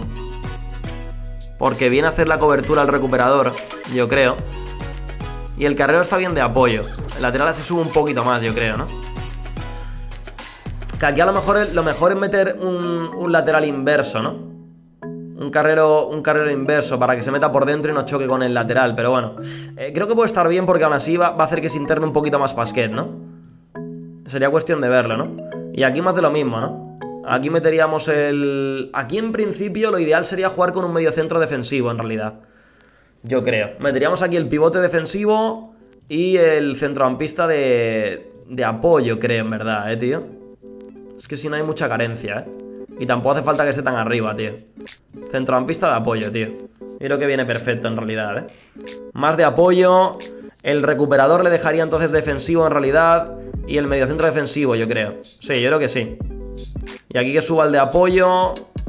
Aquí el lateral de ataque también que suba. Incluso aquí metería carrilero de ataque, porque con el tiquitaca vertical, o sea, el tiquitaca normal, se supone que ellos van muy despacito, no van a pillar tanto por la contra. Así que creo que viene bien. ¿Pondríais carrilero de ataque, tío? Es lo único que tengo así duda. Yo creo que no, que lo dejaría tal que así, Y probaríamos a ver qué tal, ¿no? Y en desarrollo, pues lo dicho, lateral de ataque. Colocaría a Denby, le pongo en desarrollo centrocampista de apoyo. Y a este le pongo en desarrollo pivote defensivo. Vale, y a este le dejo recuperador, que está bien. Y bueno, el cambio en principio para Rufo también, ¿no? Rufo, desarrollo. Lateral de ataque tiene ya, mira, perfecto. ¡Vámonos, Juan Martínez, enorme! Muchas gracias, tío, por ese pedazo de Prime, por esos dos mesazos seguidos, Muchas gracias por el apoyo, tío, enorme, joder. Buenas. Muy buenas, tío, espero que todo muy bien. Y me quedaría Nilsinho en desarrollo también, colocarle como centrocampista de apoyo. Que es mejor entrando y tal Nilsinho que Denby, pero bueno, probaremos, ¿no? Creo que sí, que puede estar bien el cambio, tío. Puede estar bien el cambio. Me gusta más el centrocampista de apoyo que un todocampista. Y le dejaría en estándar y lo de variar fuera, ¿vale? En las 3 tácticas. Vamos a dejarlo así, esto fuera y estándar. Y aquí... esto fuera y estándar. Probaremos, valoraremos. Vamos igualmente muy bien, señores, así que bueno, lo próximo lo iremos viendo. En cualquier caso, estoy contento con el ritmo del equipo. Alguna derrota, pero siempre contra equipos fuertes. Y contento igualmente por la victoria frente al Valencia. Antes de que se me olvide, ¿vale? Voy a avanzar para pasar de día. Carnicero lesionado, y me voy a venir al calendario y voy a poner multas por aquí en el Real Madrid y eso, ¿vale? Nilsinho, interacción, hablamos, advertimos, último partido. Ahí está, after belay, interacción, hablamos, advertimos, para que esté ya preparado para... Vale, se lo toma bien, menos mal. Hodkinson, hablamos, advertimos, último partido, para que estén preparados ya para el siguiente encuentro, ¿no? Este debería permitirme meterle una multa o algo, tío, porque madre mía, Jurgan, hablamos, advertimos, último partido, se lo toma bien. O'Neill, hablamos, advertimos, último partido... Ahí está, y Mérida, interacción, hablamos, advertimos. Que Mérida, a ver, aún le quedan partidos que jugar y lo quiero un poquito con más forma, ¿no? Familia, vos por aquí paramos, like, comentario, muchas por el apoyo, nos vemos en la próxima. ¡Chao!